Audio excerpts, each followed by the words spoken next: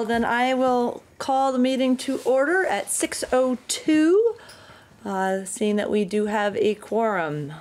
Hopefully the rest will join, though. Okay. Great. Is there any, there's Cynthia. Great. I just called the meeting to order, so welcome. Okay. Is there any adjustments to the agenda? 6.5 would be the solar array. Sure. Like an update. 6.5 solar array update.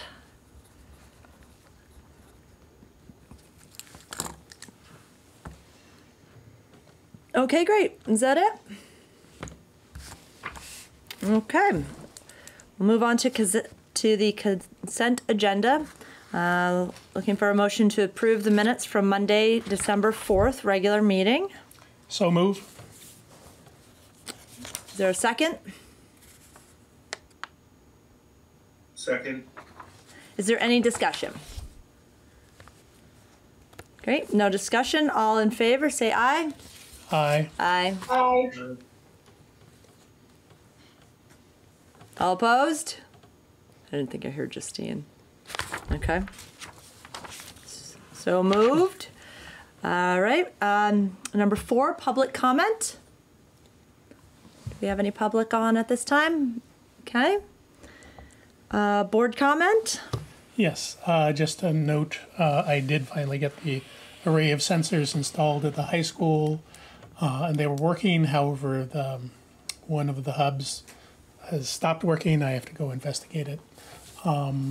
It was reporting normal temperatures in the 60s. However, I did note a couple of classrooms that were in the 70s, mid 70s.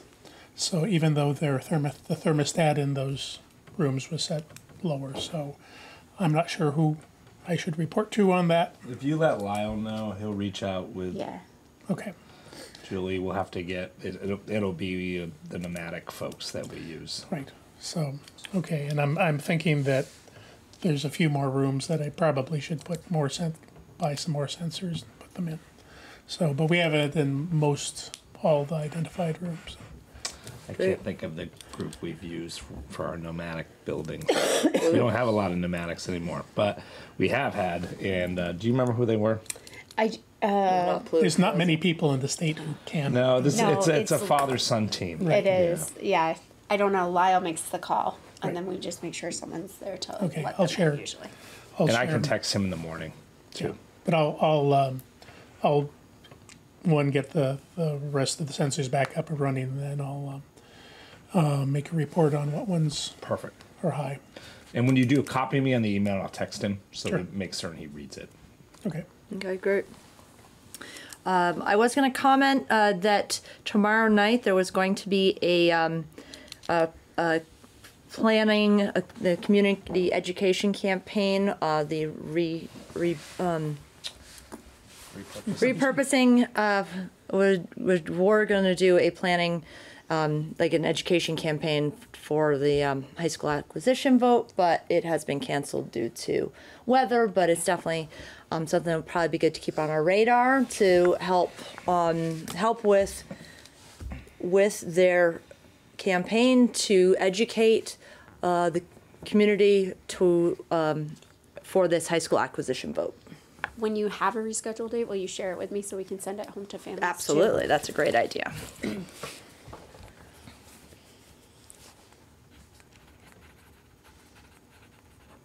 Okay.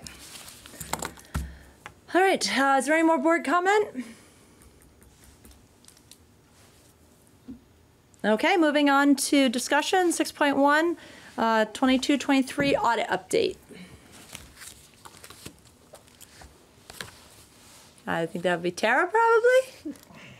I'll get started and then Lindy and Jamie can join in. Okay. So this draft of your audit, we have reconciled tuition. So there has been some adjustments made to your tuition line items within the budget. I was wondering about that. Okay, great. I'll let Lindy speak to the FTE changes Tara. that she went over. Tara. Yep. You're talking about the budget. We're talking about the audit. Oh, I'm sorry. I was like, oh, Okay. I know about the I audit. want to get right to budget. Oh, you're good. I was like, whoa. It's like, okay, well, if that changed our tuition, great. FY23 audit. She said Right audit now, too, our but- auditors are working through our first draft of financial statements. They had a bit of a delay getting things done. Their staff went out for multiple weeks with COVID, and they got called into a peer review, so it put them behind. But they are working on them this week, and we should see draft financials very soon. Excellent. And Bill joins us. He's muted. Oh, there's Bill. All right, welcome. We were just on 6.1, the audit update that Tara just gave to us. Is there any questions on her update? My question is, with this delay, does the company still feels that they, are on track for this is not going to majorly hinder the time frame at all? Okay, good. No. Good. No. That's great. Okay, is there any other questions regarding the audit update? Okay, great. Let's move on to the 24-25 budget draft. Okay, so as I already said, this draft of your budget, we've reconciled tuition. So you'll see some adjustments made to your tuition expenses.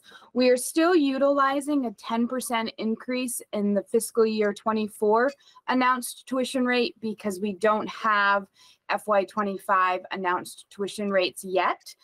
Those are due into the state and to notified by business managers to other business managers by the 16th because the 15th is a holiday this year.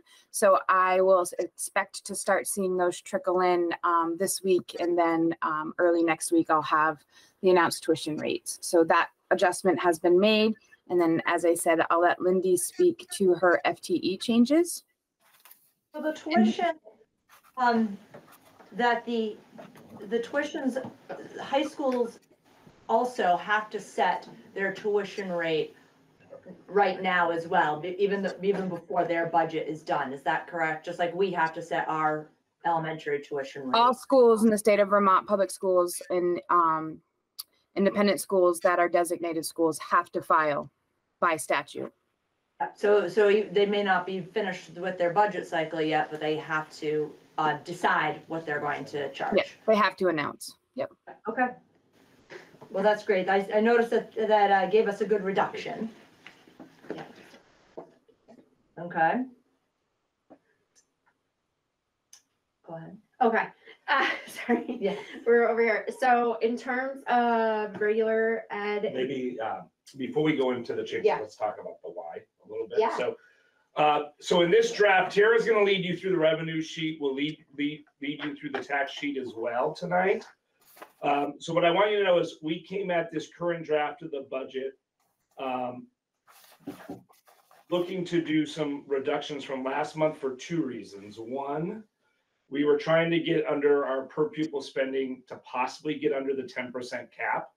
What we've recognized within working through those parameters, once you get to the tax sheet, you're going to see we're actually under a 5% tax rate increase on your equalized tax rate.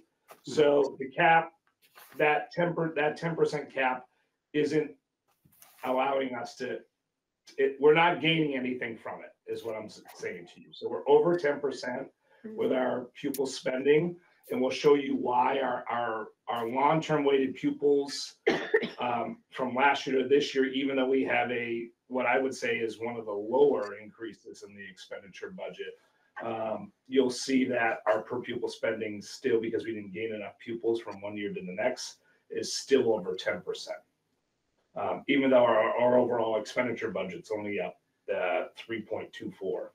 And the cap is related to the the cap is related to the equalized tax rate, which we'll show you. Okay. Your equalized tax rate is actually less than 5%. Less than 5%. So Okay. we wouldn't benefit from being under that 10% cap. Like, it's not holding our tax rate steady, where our tax rate for RSUD is actually under the 5%. And we'll show that all to you on the tax sheet here in a minute. I just wanted you to know though about one of the reasons why we were looking to reduce costs. Now, what has come out since we finalized this draft of the budget is a pretty significant hit to the CLAs. The CLAs in both towns decreased once again. But this year, remember last year in Stockbridge, we saw an over double-digit decrease.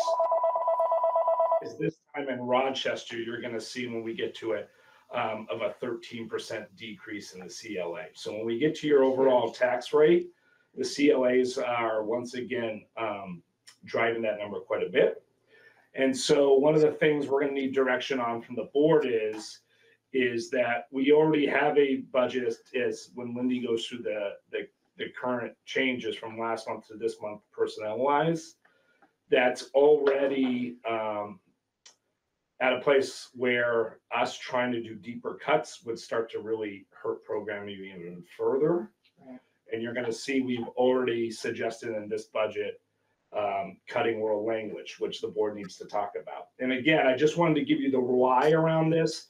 The why was originally looking at that 10% cap, which I don't recommend that we even look to try to get under because we're not going to benefit from it. And then two, so we'll just pay the full tax, which is under 5%. So that's good. We don't have to go in front of the board. And remember, by board, I mean, it's this panel that the Secretary of Ed has to impanel 3 superintendents, 3 business managers.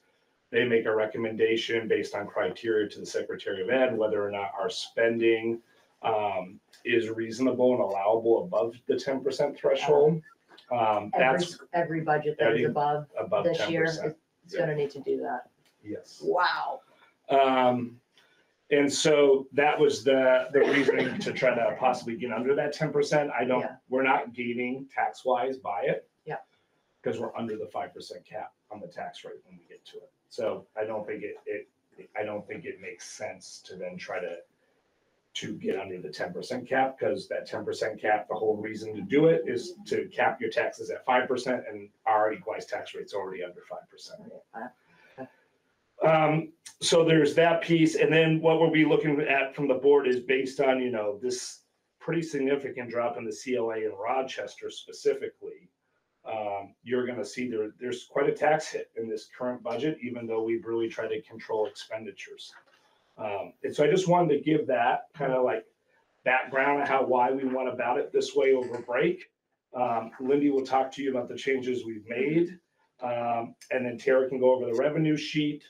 And then we'll go through the tax sheet, and then we'll be looking for some direction from the board about how folks are feeling about this current draft and where they might want us to go next. Yeah, so if we start on page 1, one of the changes we shifted was some of our intervention. So I think it says literacy here, but I think we mean math, Sarah. For 0.6, we've dropped our math intervention to 0.6, which FTE, which leads me to believe we can still provide high quality intervention 3 days a week for all our students that need that. What was this 0.6 then on our last literacy here? What was that 0.6? 4 to 6 literacy. That's an instructor. Okay. That teaches, because we split out 4 to 6 as content special teachers. So instead of a full-time classroom teacher in Stockbridge, it's someone who's 0.6. And is that now in this regular? Yeah. 0.8? Okay. Yeah. Thank you. Right. And we did and then it balances us out at literacy interventionist total at 2.0. So it gives us literacy intervention we have going in both buildings and just a reduction in our math intervention. What was it before? It was like 2.8 because Donna's part-time. For all the interventions? Right. Right. Okay. So now essentially though, it's this 2.6. If you talk about so it is reduced. Yeah. Okay. Right. It still keeps our classroom instruction numbers the same.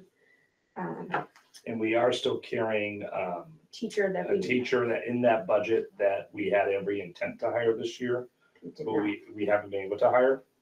We're still budgeting for a classroom teacher. We'd like to have a classroom teacher. Okay.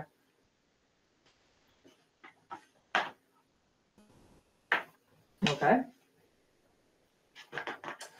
And then if we go to page 2, under world language, like Jamie mentioned, that was one of the areas that we did remove entirely out of the budget. And that was that. That's an area too, once the board sees the whole tax sheet and everything though, that you could give us direction to add it back. Yeah. So just know we removed it for this draft, trying to get it originated to deal with CLA and under the 10% cap, but that is an area where the board could give us direction. Right, because it was proposed, the previous draft was 40,000, Yep. and so that's a reduction. It is.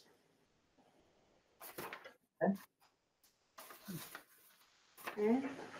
Then if we go to point, I believe it's page 4. School nurse, this is based on data of actual nurse visits. We did reduce the school nurse down from 5 days a week to 4 days a week to 0.8. What page you on? Page 4. Sorry. Wow.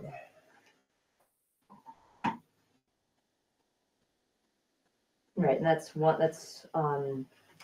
nurse that does both buildings. Is that correct? Correct. And do we currently have a nurse hired? We have a long-term sub in. Long-term sub right now, okay. Who doesn't, we'll need to hire for next year. Right. Yes, okay. And if you remember, you did not have a 1.0 nurse We did not. prior to COVID. Right. That's one of the things we leverage semester funds for. Yeah. So, Just kind of going back to Yeah. normal. What we did before. Yep. Okay, You know, based on who actually goes to the nurse. Okay. Right, the amount of visits. Right. Okay.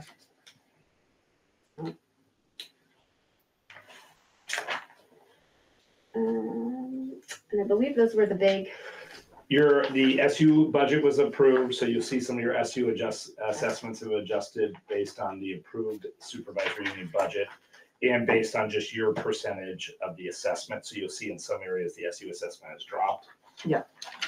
And then on page 7, we did remove the high school fuel oil out of the budget. That was the other big thing, big change from draft to draft. And just so the board knows in regards to the high school fuel oil, I've been in conversation with Vic and Catherine about this, and I have a meeting with Vic and Catherine from the repurposing committee on Wednesday to just review updates and make certain we're all where we need to be in regards to this upcoming vote this spring for the town of Rochester to acquire the high school. And one of the things that they've been focused on and what the town wants to see is for them and us to be able to really specifically spell out for the town of Rochester, like, yes, you may be acquiring a building and there could be some costs associated with that, but you'll also see that the RSUD budget adjusts based on those costs changing over to Rochester. So they were happy for us to really spell out what those changes would look like and wanted us to budget Okay. accordingly. That makes sense. Okay. Okay, great. So those were the major changes we didn't really, and then like Tara said, we reconciled tuition. And just so the board knows, we also did keep in this current draft, the fund transfer to the capital fund, the capital improvement fund remained. Mhm. So just a reminder, that's a $65,000 value that we were able to keep in this current draft, which was good.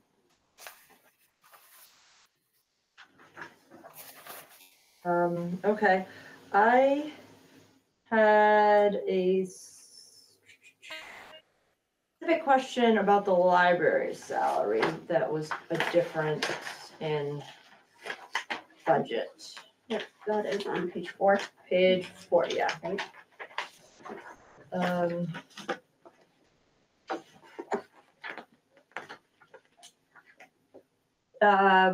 Was there a reduction in the library? Just based on actual personnel who will be filling that position. Who we actually hired. Okay, That's why it changed. okay, yeah, so it dropped from 52 to 32, it seemed like. That, yeah, and as that's well as personnel. open enrollment and insurance and things of that nature. Right, it's all this included. Yeah. Okay, so that is, the person that was currently hired, that's the, for Right. them. for that role. Yep. Okay. That was reconciled essentially in this Yes. draft. Okay. All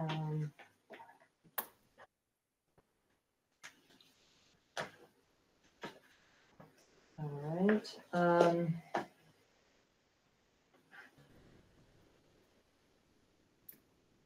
okay, Wanna go to is there revenue any before we further talk? questions? Do you wanna go through it all first? Do it all, maybe? Okay, let's do it all first. All right. Unless there's specific questions like that. Yeah, yeah, there's no. put it out. Okay, we'll move on to the revenue. I'm sorry, Amy? Yes. Yeah, hi. A lot of numbers, but we've got big decisions and impacts going forward. The one concern I would have is we want to be competitive with all our neighboring elementary schools and to attract students and retain parents and students.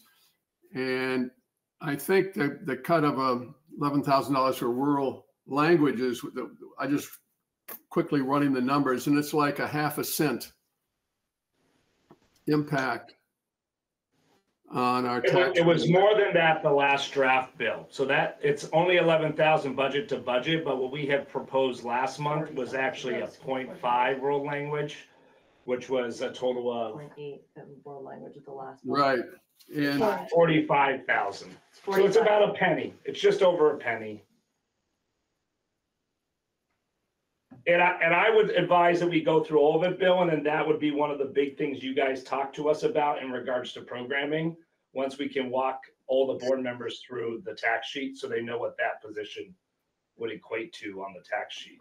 yeah, and my point is that I think it's worth keeping that 11,000 in there, if not adding back in some of that money to the 45,000. I don't think we should go to zero on world languages if we're going to be a world-class elementary school. That's my point.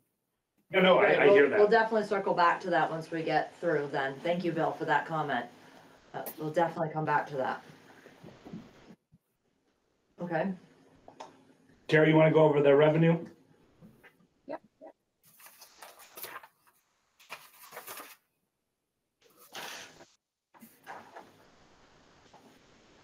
So in this draft of the revenue budget, the changes that were made is we've added $50,000 of prior year surplus, which we had $0 in there in your last draft.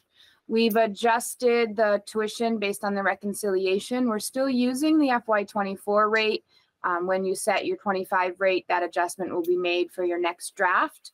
And then I've adjusted, if you go down to the tech tuition on behalf, that's been adjusted to match the expense, which is based on the fiscal year 25's rate.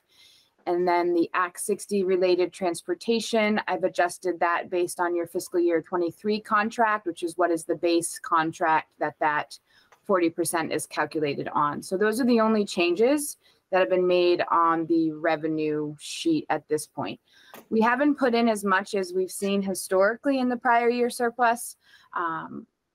You know, Jamie and I have spoke about this a lot, that you know, we're really trying to recommend boards not to utilize that, because then in the event, as we're making these expenditure budgets tighter and tighter, we may not have those types of surpluses moving forward. So we are potentially setting ourselves up for any type of deficit for whatever we're using for offsetting revenue from prior year surplus. So we're just being really cognizant of that, particularly in this fiscal year for our districts throughout the SU. What is our current fund balance for FY23? I know it's not audited yet, but. Yep, I don't have the unassigned fund balance. Projected surplus in 23 was 210.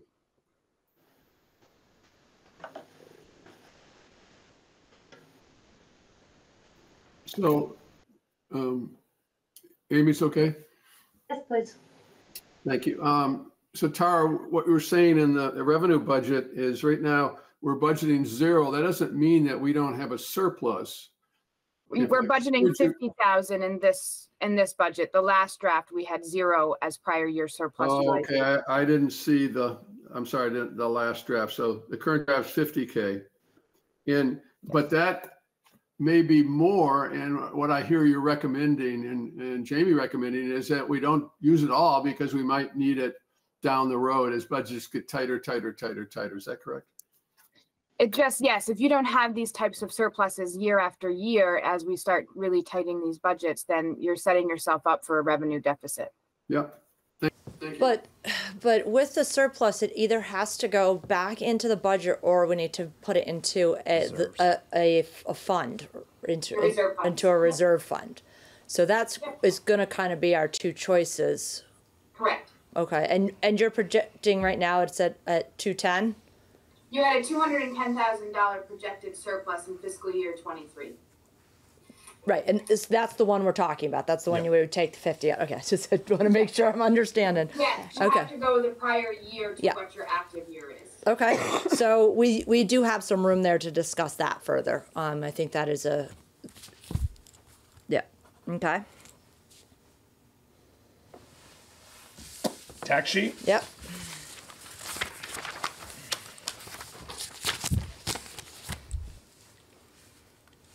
So on your tax sheet, we'll start in the upper left. I'll go through it just like we normally do.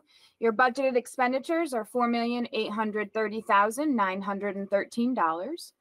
We offset your revenue, which is the local revenue not collected by the Ed Fund, $613,572. Your Act 68 education spending comes to $4,217,341. We divide that by your long-term weighted average, which current draft version 5 that was released today matches version 4 for RSUD, which is 331.07. That gives us an education spending per pupil cost of $12,738.52. We then divide that by the yield of $9,452, and that gives us our equalized residential tax rate of 1.3477. If you go over to the yellow box on the right-hand side, you'll see your FY25 versus FY24 equalized tax rate is an increase of 0.0302 cents, which equates to 2.29%.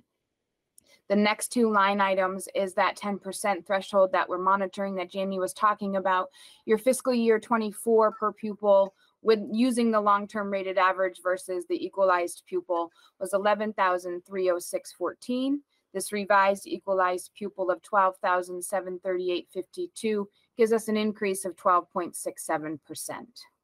Those numbers you just read us is you took the current new weighted system and apply it and calculated it for the current budget that we're in.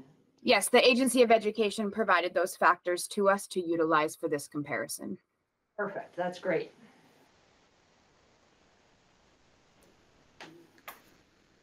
We're then going to move to the Rochester box, which is on your left. So you'll see the fiscal year CLA was 87.01%, and you can see that the fiscal year 25 CLA is 73.80%, a reduction of 13.21.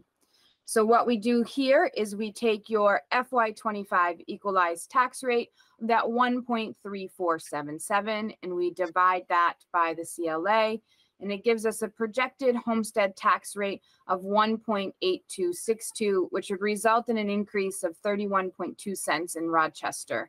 That equates to $311.96 per $100,000 of property value. In the Stockbridge box, you'll see the CLA went from 75.98% to 67.85%, a reduction of 8.13. So again, we take that fiscal year 25 equalized tax rate of 1.3477, and you divide that by the CLA of 67.85%, and that gives you a projected homestead tax rate for Stockbridge of 1.9863. That equates to a 25.23 cent increase, which is $252.30 per $100,000 of property value. Okay. Fun stuff. So just to jump in before the board starts talking, I mean, we did, Bill, you had this question. So our equalized pupils, I just want to make certain the board can see it in that top left-hand corner on the box. You'll see the equalized pupils for FY24 was 180.84. Through the new long-term weighted algorithm in weights, that's where we get up. Last year would have been at 325.43. Do you see that? That shows you the FY24. Tara has it right under. Mm-hmm. So when you were asking, are we using the new weights? We are. And that's how we got our long-term, our FY24 per pupil long-term weighted average spending. That was based off of last year's budget. That's where that 11,000 came from. 11,306.14. Correct. And so we gained, essentially, with this new metric, about 6 students this year. Okay? And that's what our expenditure budget was run through this year. So when you hear us talking about 10% cap, we are over the 10% cap from FY24 to FY25. I am saying I'm comfortable with that because that number right above it, that 2.29%, we're actually under the 5% cap for tax rates. That's why I'm saying we don't need to bother ourselves as much with trying to get under that 10% threshold, because we're not benefiting from the 5% cap because our tax rate's actually less than 5%. It's going up less than 5%. The problem is the CLA has dropped so much, you're seeing that your tax rates are up respectively 20.6% in Rochester and 14.55% in Stockbridge, and there's nothing we can do with the equalized tax rate that's going to drop that unless we continue to cut from your current budget. A penny is 31,292.74 cents. Tara has that bracketed there. Okay, so to change our tax rate by a penny, we have to decrease 31,000 or increase revenue. Or increase revenue by that amount. Yes. Well, that is nice to have that mechanism to see how much we would actually have to change to make a drastic effect. We all know that the governor has been saying that there's a 17% tax increase in the state of Vermont. And unfortunately, this is where it is. Well, the CLA is impacting many of our districts greatly. And Tara, does anyone else have any questions for Tara before I send her to GHUD? And then I'll join you, Tara, in a little bit. No, I guess not. If we do, we can write them down and she'll be back tonight, and too. we'll catch you on the rebound. Thanks, Tom. Okay, I'll be back. Thank you. Great explaining. So just to remind folks, especially for our new board members, the common level of appraisal is what the state uses in regards to ensuring that folks are all paying their fair share of taxes based on what properties are assessed at versus what they're actually selling for. So the common level of appraisal drops if properties are selling at a higher rate than what properties within that town have been assessed for. So if I have a $200,000 assessed home and I sell it for $350,000, then what the state is saying is like, whoa, that's a flag of, Jamie and Callis should be paying, their CLA should drop to ensure that they're paying their fair share of tax into the statewide ed fund because properties are actually valued higher than what they're currently assessed at. And that's what this mechanism is used for across the state. It's also to ensure that towns within the state aren't arbitrarily assessing property values lower, since this is a statewide tax in regards to property values funding the ed fund. That's another thing that it makes certain it's taken care of. Not just have properties been reassessed lately, it's also to ensure that when properties are assessed, that they're accurately assessed for market value and not possibly assessed too low. Robert? I might also point out along that subject is these low CLAs are triggering a reassessment, which Yes. will take place in, well, we won't see the results of it in our tax rates for 2 years.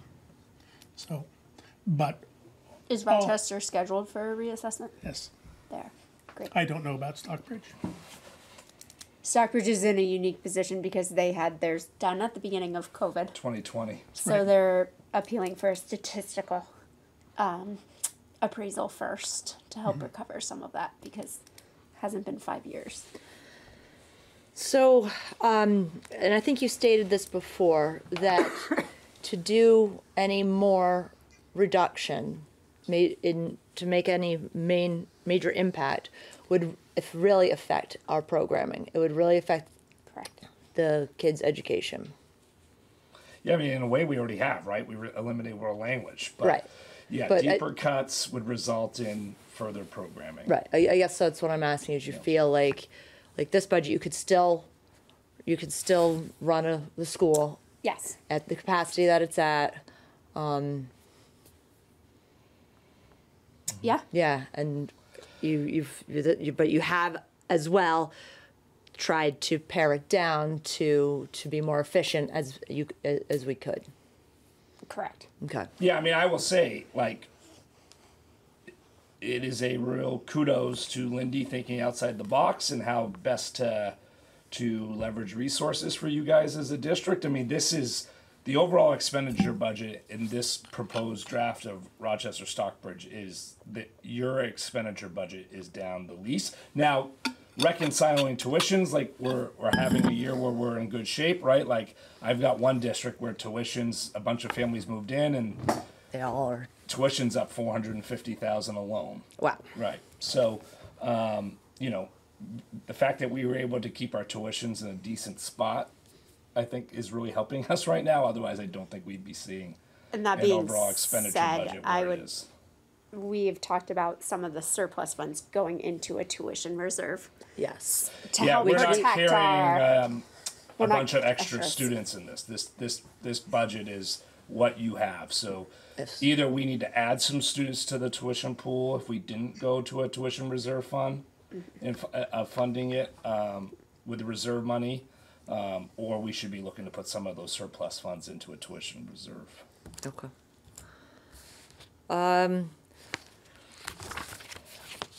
All right. I guess I'd like to circle back to specific expenditure.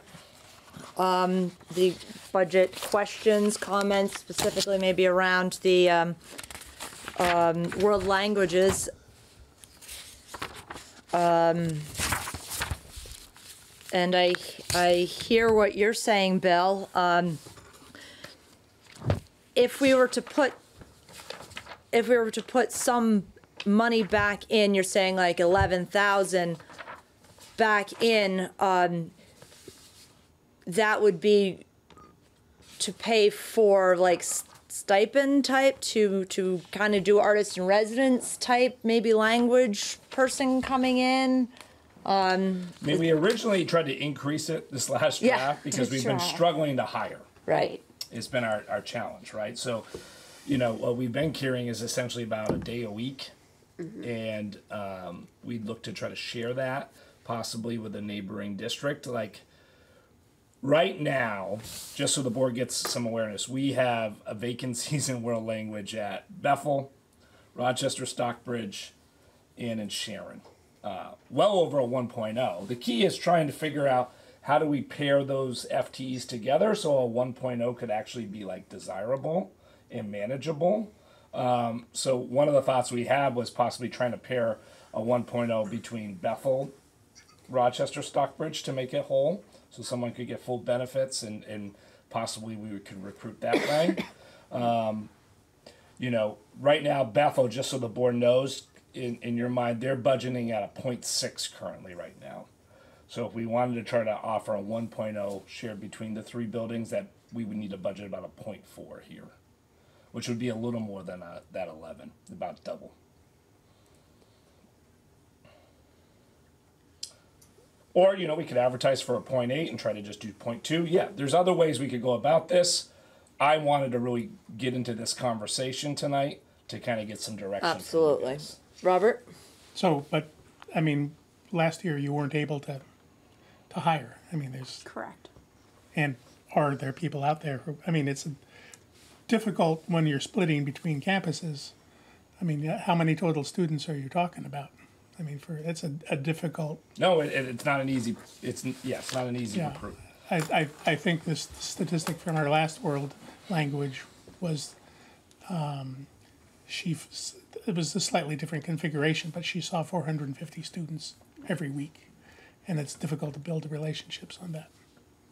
So I'm not sure how practical Right. it is to hire under that circumstance.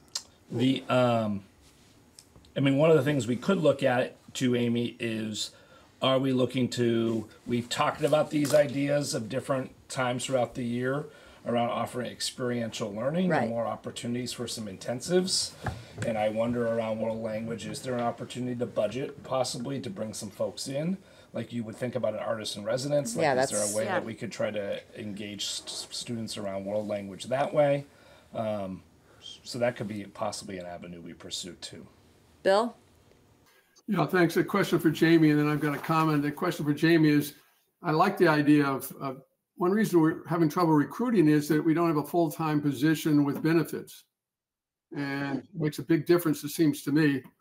I know something about benefits, that if it's part-time and no benefits versus full-time with benefits, that really strengthens our hand in the job market. So if Bethel's got 0.6, what would our 0.4 cost us in our budget? Because that's what Essentially it would be, we were budgeting last year at a 0.2, so you would double from the last year budget. About overall. 20,000. So we'd need another partner, maybe Sharon, and we could go three foot. I would recommend against that, just because we've tried that, and it's what Robert was discussing. We did try partnering. Yep. Bethel, RSUD, and Sharon, and the person was wonderful, but I would say what we were asking them to do was not sustainable. Too much. Yeah, it's a lot. And Robert was just commenting that the teacher saw 400 kids, different kids in 1 week. So it was very hard to build that relationship with them. I do really like this idea of an intensive, you know, artist Like in what we residence. did with this Farm's Got Talent. Yeah. Yeah, Yeah. because I think it exposes the kids to language, exposes them to Yeah. something different, and because they're just we know in all the districts we've been trying to hire, and it's that teacher just really isn't out there. Right. It also allows us some flexibility, frankly, at how we pursue world language, and that we're not limiting our candidate pool based on folks worrying about licensing. Right. Because the provisions around us being able to get folks in front of students for that intensive period, we could do via the current the regulations around licensing.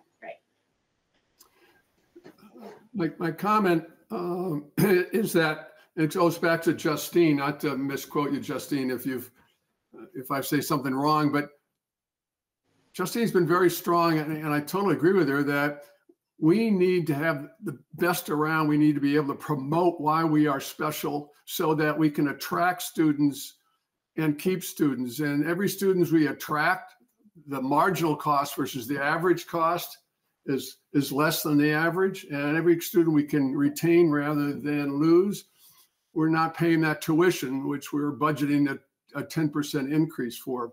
So I think World Ed is important. I'm not suggesting I know how to do it, but I'd like to request that the board consider that we ask our superintendent and our principal to figure out a way, maybe in the tune of $20,000 to make a meaningful world language experience here in our RSUD campuses. The other thing is that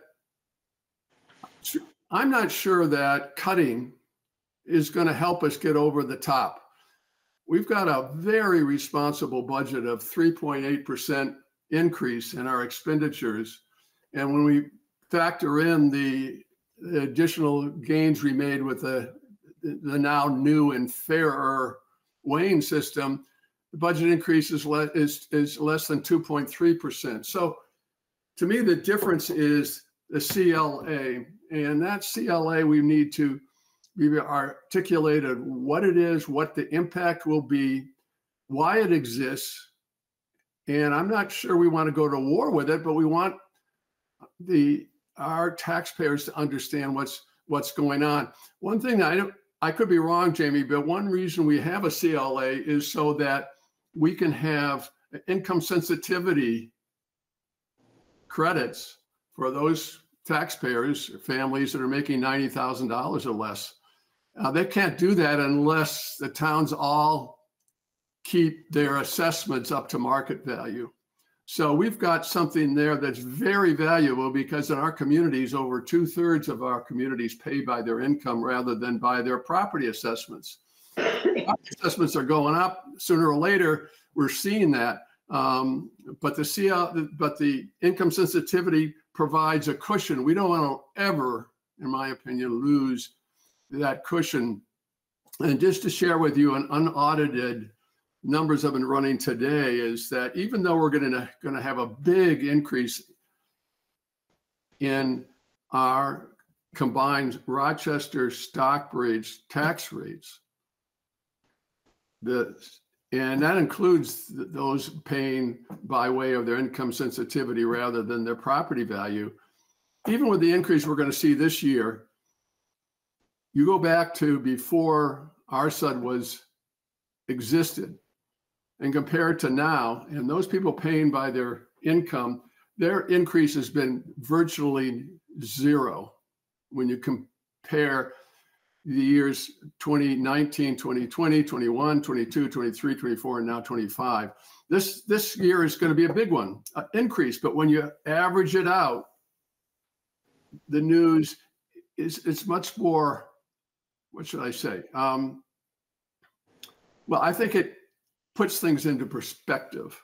And that's where I think together we need to come up with a strategy. And I think I'm looking forward to our retreat because Justine has a whole list of things that we need to be working on to have a special program and then tell the community and outline contacts that we've got something special here and their kids should be coming and joining us. And now more than ever do we need a strategy and an implementation of a strategy given the increase in the CLA. So I'd like to see that happen, and we'll talk about it more when we get to the retreat.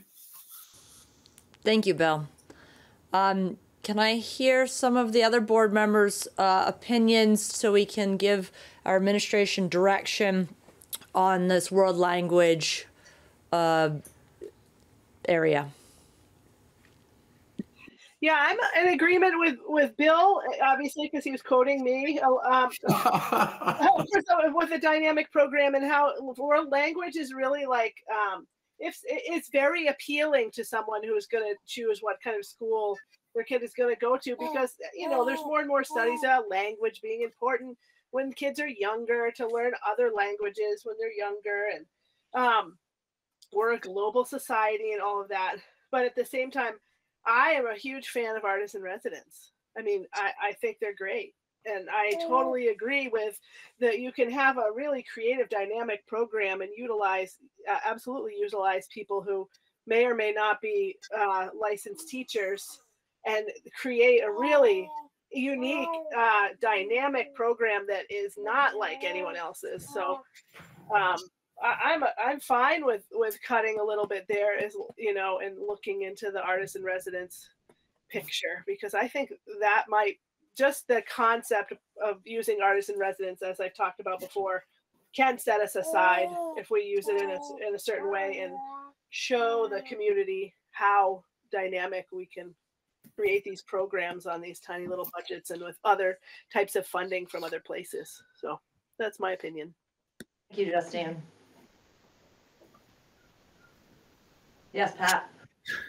Yeah, no, it's I have mixed feelings about it. I agree with Justine. I do love the artist in residency programming. But then part of me with the language especially, like Justine said, it I know it's really important for kids to learn a second language at an earlier age is better. There's many countries in Europe, they learn English and they're fluent in English before they even leave 5th or 6th grade. And I've met many of them. And it's interesting to me because we live in Vermont and we border Canada and they speak French just over the border. So why are we not striving to speak our neighbor's language? I think there's a lot to say about that. And so that's where I start to think, okay, well, I really like the idea and the concept of partnering up with Bethel. And we really, hit the ground running on trying to teach, say, French and just put our focus on one language as opposed to just getting them introduced to a bunch. I find, I think it'd be much more useful for them to really focus on one individual language and the importance of that. Good point. Thank you, Pat.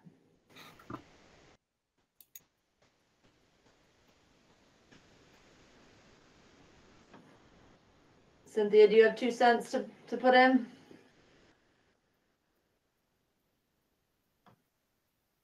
You're muted. Yeah. I agree that world languages are very important. And I think that the idea of focusing on one language is very good. We can't afford to teach several, and I think kids need to focus in on just one at a time anyway to learn. I like the artist in residency idea.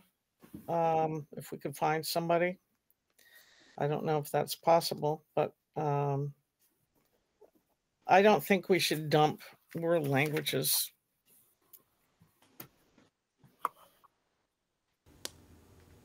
Okay, thank you. Robert. I think the big problem is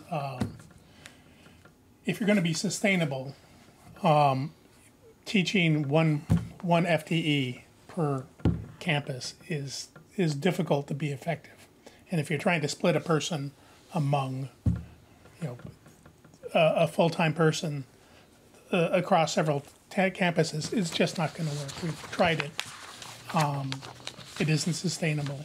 I think the only way we could do it is by doing a artist in residence, doing specials, whether or not that's one language or multiple languages.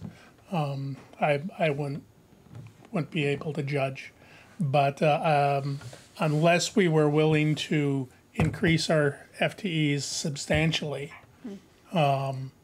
which it doesn't appear we're able to, I would go to an artist in residence sort of model and figure out the effective dollars that we need to do, which I don't know. I can't evaluate whether 10,000 or 20,000 or what's the appropriate. I think we need to really think it through, Yeah. and come back.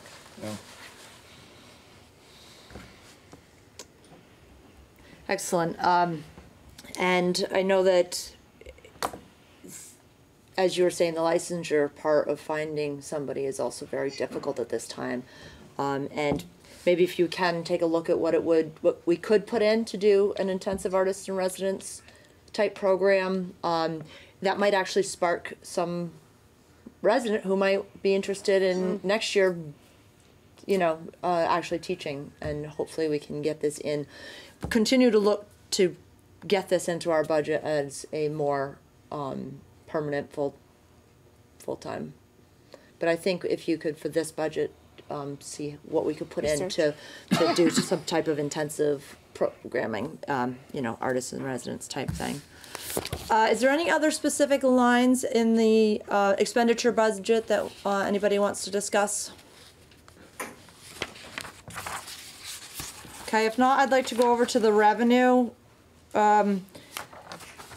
side, and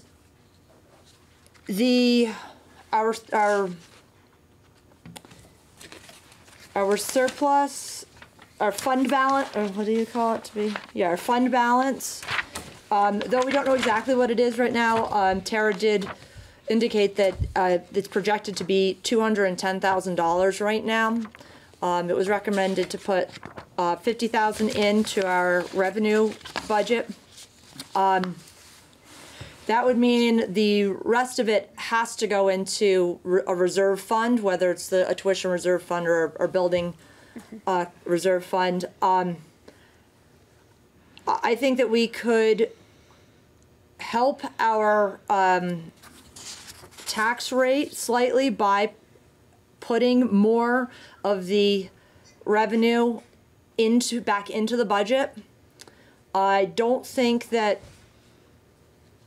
I think if we're going to keep the line item in the budget for the capital fund, the $65,000, which I think we should, because again, our budget is our policy statement, and I think that that's important. But we should try to fund some of that with the fund balance that we have, rather than kind of double dipping and putting both pockets of money into a reserve. I think that would help reduce the tax rate. That would be my opinion. Patrick. I just had a question about, so I think Jamie was saying earlier that 1 penny equates to 31,000. 31,000? Yeah, it's on this sheet. No, you can't see it. Yeah, Never so my mind. question would be, how many pennies do we need to knock off to make a significant difference? Well, what do you feel is a significant difference in your tax rate? I mean, if you're looking at the Stockbridge tax rate is $1.98. How many pennies makes a difference? Essentially, it's up 25 pennies, Patrick. Right, it's up 25 pennies. So That helps. Okay. okay. And underneath it, we've broken it down how much that means per 100,000 of assessed property value. I do also want to, sorry, that probably was really loud. I do also want to point out that in our articles of agreement, when we were projecting what our tax rate would be by us merging and not all these scenarios. Now, it was an estimate, but it was our best guess at the time. And as a unified district, we were projecting that last year's budget was going to be a tax rate of $1.99. So by now we'd be over $2. This is what we were thinking was going to happen. We just were understanding that the tax rate was just going to be going up and up and up. It hasn't as much as we had projected, which is good. I just wanted to bring that out as a, Good to share.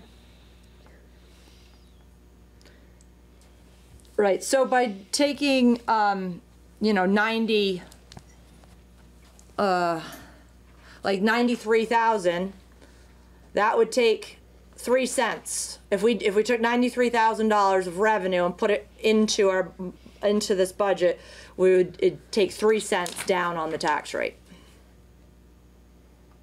But So just so you know, Patrick, and for everyone else, that's $30 per 100,000 of assessed value. Just when you think 3 cents, just right. so people. 3 cents is $30 off. Yeah, that's helpful. That's what I was trying to. Yeah, no, right. We're talking 3 cents. Well, what does that mean? Yeah. So say somebody with a $200,000 home. That's we'll say $60. Yep. Yeah. If we dump in, what'd you say, 93,000? 93,000, right. I just took the 31,000 and times it by 3, just get 3, what 3 cents, and like you're saying, that impact on $100,000, if you look at that calculated tax rate, it shows in Stockbridge that for $100,000 of value, you're paying $252 extra in tax. So you'd be about $500 more for a $200,000 house. Yeah, yeah. So, but you know, I mean, the change is pretty drastic. I mean, or dramatic. I mean, you know, it's quite an increase. But what's incredible is that our actual budget is only up 3 cents, right? Yeah. 3 cents per. That's the tax rate. We're only up in taxes 3 cents, but that actually equates to 31 cents in Rochester and 25 cents in Stockbridge because of our CLAs, and we have no control over the CLAs. And I don't think it's fair for us to slaughter our budget and change the way we're educating our kids to get that tax rate down. I think our taxpayers want us to continue to educate the kids as we are. Yeah, and no, I think you're right then. You know, I think if we want to make a difference, it's putting more of that money into it. Yeah. Yeah, the surplus, yeah. Because we are still having that line item of 65,000 that for capital improvements, which is important. It is very important for us to continue to have that capital improvements. In the past, we've done it with this surplus. Instead of putting it back into the budget to lower the tax rate, we've put it into a reserve fund, which is another way to go. But I feel that it would be, kind of be double dipping on it if we did both. Yeah. Just because we're in this situation. I mean, if we weren't in this situation, you know, if the tax rate was a lot lower, I would say, you know, yeah, we want that for a reserve, but just trying to. Do you think we should put some of it in the tuition reserve fund? Yeah, I think that's a great idea. We're tight. Because we're tight there, right? I mean, if we could even put one student's tuition in, we'll be ahead of the game if we get a student, you know. Mm-hmm. That would be my recommendation, but please, anybody else. What was the total amount of the surplus? It's estimated still at this time. At 210. But it's 210. 210, and then what do you think? I mean, do we take most of it then and put it in, and then, like you're saying, just do the remainder into the tuition fund? Yeah, I guess I would like to consult with the administration and the business office and just have them know our intention that we would like to put more revenue back into this budget, and we would like to see a significant amount of it go back into this budget, but we do also want to put some into a tuition reserve account, and I would look for them for what they feel would be the most appropriate. Yeah, Yes, Bill. one of our responsibilities is to make tough decisions. This is a tough decision. Yep. But I like to think all of us collectively have a responsibility that we take extremely personally, and that is that we're not going to kick the can down the road, whether it's for capital, putting money aside for capital, or spending down to the last dime. So next year's board, and I hope all of us will be on the board next year, we don't have even a tighter Mission Impossible task, and that's only 12 months ahead of us. So I guess I encourage you and the board to ask our superintendent to come back to us with his guidance. I'm right now leaning towards putting most of that money into reserve, whether it's capital or for future tuition support.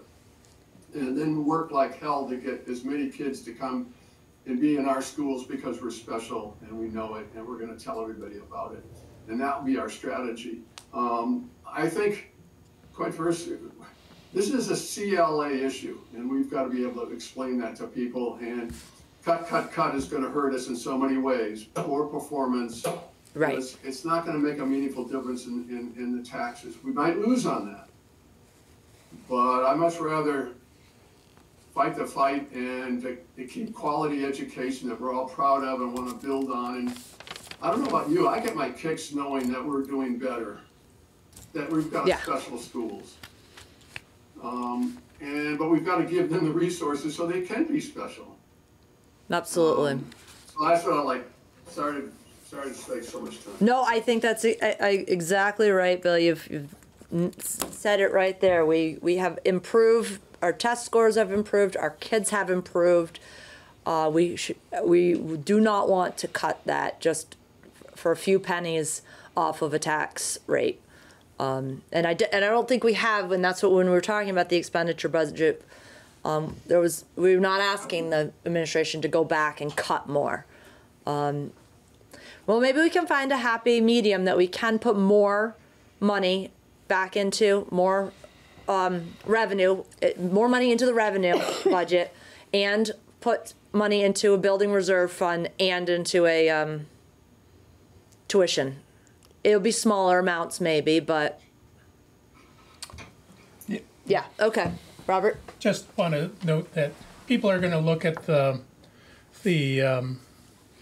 line from 2022 23 is 150, 23 24 is 175, and then we're suddenly dropping it to 50. I think if we make that not such a drop to show that we're trying to keep an even keel, might be appropriate. It doesn't have to be. The problem is it's not always going to be even keel in the long term. Right. That's true. So every year you put more and more of your surplus in, the harder and harder it does on our expenditures. But this is also one of those difficult years because of the CLA dropped Right. really significantly. So since it's there, I think people will want us to use some of it. Maybe not 175, maybe not even 150, but I think it probably has to be larger than 50. Right, because it is tax dollars that they've put they've already paid it, and so they're saying, okay, you already have that money, and I don't understand how, like, in the future it really affects. Oh, just because. Well, if we didn't have any right now, it would be that we'd have to try to find that money. Right. Which is or what it would you increase the tax rate. Right. Okay. I mean, the thing that we've got going for us this year is, again, and I think that's an important thing we'll need to drum home, but you said it, Amy, is that the actual budget itself is only driving the tax rate up 3 cents. Right. The CLA is doing the rest. Right. 3 cents. That's it. Crazy. Yeah, and I do think that is a big point. Yes, Patrick. Yeah, no, just thinking about the capital improvements fund, and I think sometimes there's a little hesitancy as to putting money in there and what people will think of that. But wouldn't it, I don't know, maybe I'm wrong, maybe it would do the opposite, but would it be helpful if we had a clear understanding of what, like, I keep saying we need to make a list of what the capital improvements are at each campus and Yes. the approximate cost would be associated with that, and the importance of each. And if we could share something like that with the public as to, hey, look, we need to think about this and this at both campuses, and there's a cost associated with that, we have no choice but to put money into our capital improvement fund. Yes. Reserve fund. And I think if they could see hard numbers and factual project scopes, then I think it'd be an easier sell.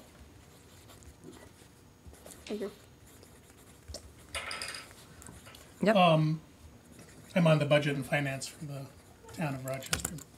And one thing that they've done in the past, which we're paying for today in this budget, is that they rated their reserve funds. And one of the arguments was that, oh, well, gee, interest rates are so low, it's easier to finance things like a truck or whatever. Well, guess what happened? Now interest rates went from 0.5% to, 8%. Yeah. 8% and whatever, and they're got short. So I don't think if you point out that, especially now, that because interest rates are so high, that's not the way you want to go. You want to do financing on by reserve funds ahead of time. It's going to cost you a lot less in the long run. Meaning, put more money into the reserve. More money into the reserve. Yeah. Certainly don't take any less, don't put any less in the reserve fund. Right. Okay. I think we've given you direction on that. Is there any other comments on the budget?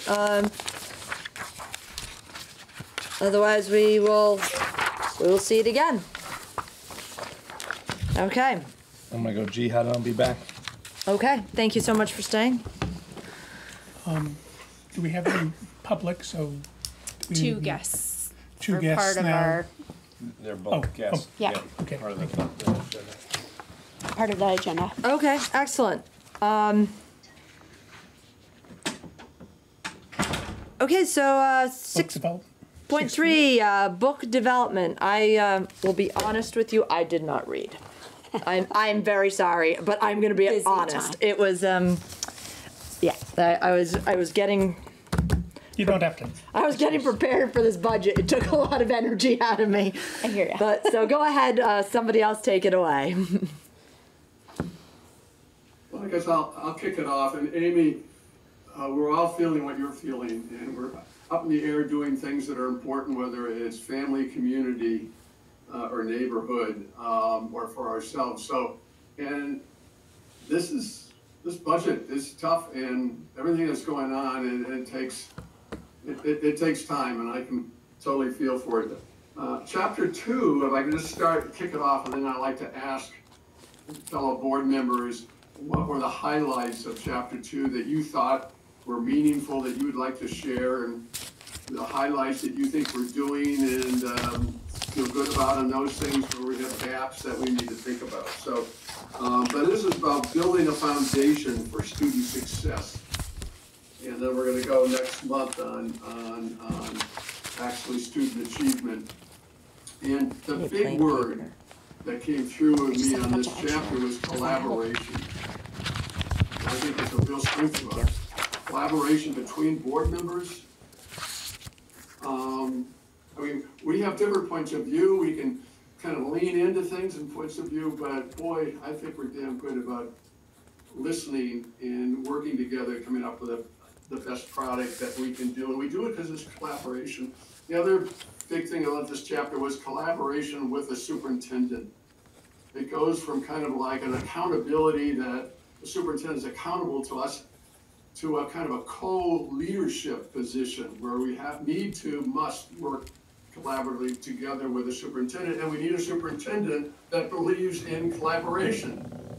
And again, I think we've got a lot to celebrate there as well. And one of the points in this chapter was the importance of recruiting a good superintendent that's talented and believes in collaboration and has the skills and the teamwork, and also to retain him or her.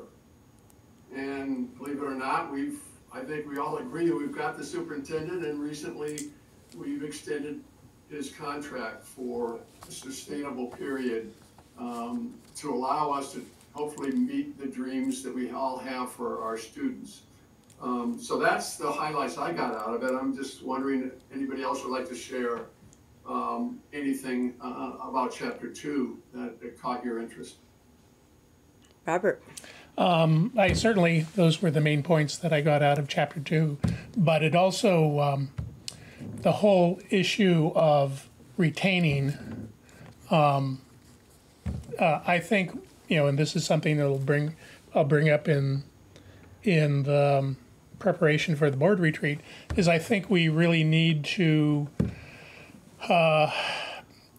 consider preparation for the future where we might have a change of superintendent, and we will probably have changes in board members, and we need to see what we have to do to strengthen what we have to be able to weather those changes.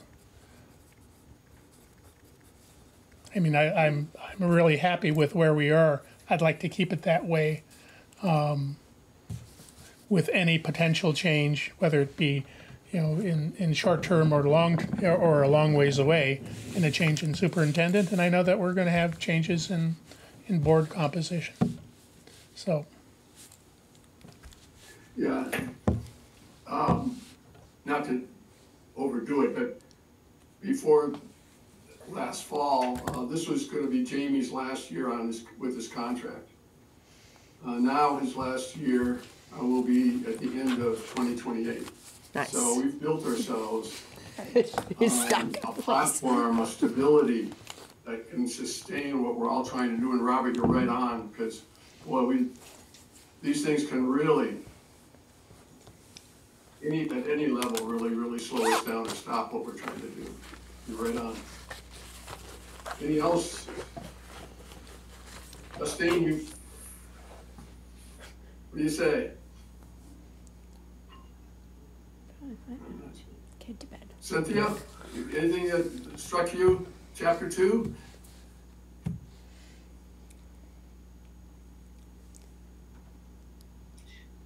The part I liked most in chapter 2 is the conclusion that the board needs to constantly push the system and ask the questions. It's governance, not management. And I think this is true with this board and what we're trying to do.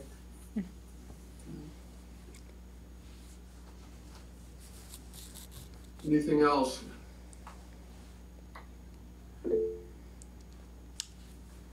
Suzette? You're muted.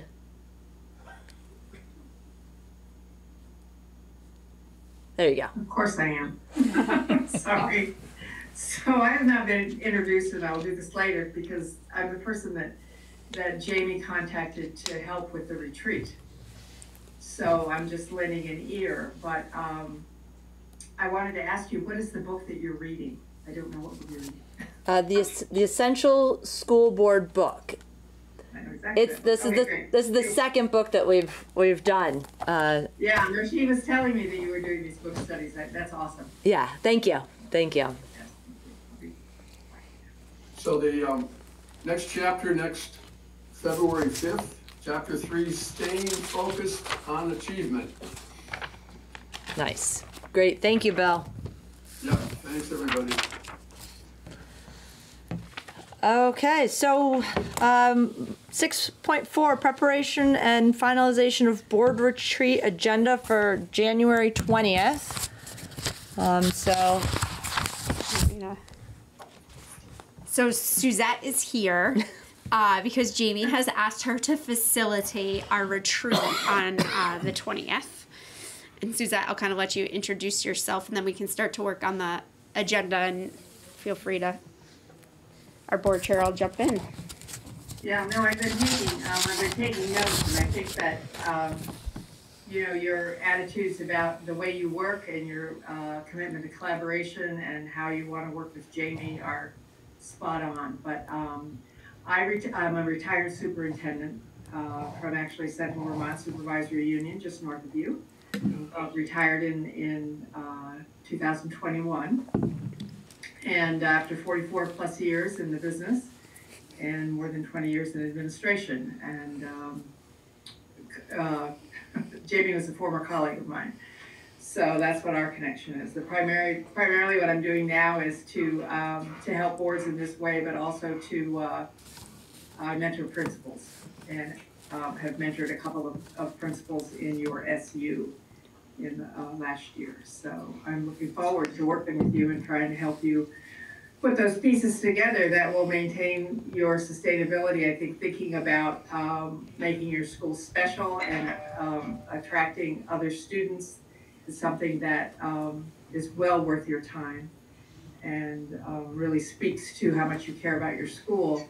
But also the comments that were made about, there will be a change in leadership at some point. There will be change in board membership. So you need to really look at, what it is that makes you special and what is important to you, and to have that really clearly outlined so that folks coming in fully understand who you are and where you want to go. So I'm excited to lend a hand if there's anything that I can do. So wonderful. So at our last retreat, we started to discuss our board goals, and Bill and Justine have took it from there, and were able to really do some good updating. And we did adopt them last meeting. But our next question was kind of, okay, well, we've got our goals now. How are we going to do it? So that is definitely, one topic for our retreat. And also, we wanted to revisit our mission and our vision statement. And I'll have survey results for you. And survey results, okay, great. From your community survey. Community survey results. Yep. Great. You had a community survey? Yeah, there's one that's active now. So it was in response to, let me see if I can get this wording right, that this is year 5 of our merger, or we're going into year 5? No, we are. I think this is year 5. This is year 5, and there was something in the Articles of Agreement about collecting some feedback. Right. So kind of we evaluate where we are at. Yes. So that went live last week, right after the new year. So it's out in the community, and we already have quite a few responses, which is good. Yeah, that's wonderful. That's great. And I don't know if it's appropriate at the retreat or not, but I wanted to really discuss the dates and the procedure for officer election for the upcoming, for our annual meeting that's coming up. We had talked about it at our last retreat, and I don't know if we want to just bring that up in a regular meeting, or I can talk to Jamie about that. It might be a regular meeting. It might be a regular meeting thing. Okay, it was more of like a conversation type piece, so that's why. Yeah, he can probably the guide retreat is you really which nice one. conversation piece. Okay. Yes, Robert. I would like to add to the agenda for the retreat, as I mentioned before, of continuity of what do we need to do to ensure that all our goals and such continue on with changes. I'll have to say for Suzette that I was on the board for Rochester schools starting in the 90s, early 90s, and I observed for maybe 13 years and such, and I saw a lot of changes in administration and superintendents and such, and the way, I at the time I likened the way that it was akin to putting your shoulder against the wall, concrete wall, and trying to push it to make changes and to move ahead. And I will tell you that with I rejoined the board, what was 2 years ago? Mm-hmm. And it's entirely different. We're of the approach to making changes. It's as an engineer, I very much appreciated it. It's like a engineering development of where you make changes, you evaluate them, you test, and then you circle back. And we're also seeing that there's results. So I'd like for this to continue, beyond just, with a change in superintendent, change in board members, and, beyond when I'm on the board. So not just about what your goals and such are, but also how the board actually functions. Mm-hmm. And will continue to function. I mean, we don't want to have a loss of, there's experience from all the board members, but, when with changes, we're going to lose some, but hopefully gain some. But we need to smooth that process, facilitate that process, and build it into our in as part of our goals and such, I believe. Excellent. Well, I think we better cap it there, because we definitely we've already had one retreat and we needed a second. So right. Well, we can just open the discussion on this. Yeah, it could be like the beginning of the discussion of how we could move forward on it. Right. Okay, right. We don't need to solve it. We just need to begin to talk about it. Okay, that sounds great. Wonderful. Well, good. Well, we look forward to, and you'll be in person at our retreat? Yes, that was my plan. Wonderful. That would I be don't know good. where it is yet, but I'll find out. I'll be there. Yeah. Wonderful. That's great. Thank you. I think I will, Amy, may try to be in on your this planning meeting with Jamie, and that'll give me a little bit more information about really what your agenda is. Yes, absolutely. So we can sort of kind of chew on that. I asked him to send me some of your documents, and I think I'm going to ask for the even your articles of agreement. I led a merger up between Northfield and Williamstown and Washington Orange. That was my crew. Okay. And so I'm familiar with that, all Yeah. of those commitments. And I give you a lot of credit that lots of people have walked away from those articles of agreement, but they would come back to bite you. Right. You ignored them, someone would come forward. So I think putting your community survey out is really just a reflection of your commitment to making this work, and that's what it's about. Kids, making it work for them. Absolutely. Awesome. All right. Wonderful. Well, I will let you go. You've got more business to do. I look forward to seeing you in person on the 20th. Yes. And wonderful. Thank you very much. Successful. I hope you'll be celebrating. At least that you're comfortable with what you're bringing forward. Absolutely. All right. Take care. Great. Thank you. All right. 6.5 solar array update.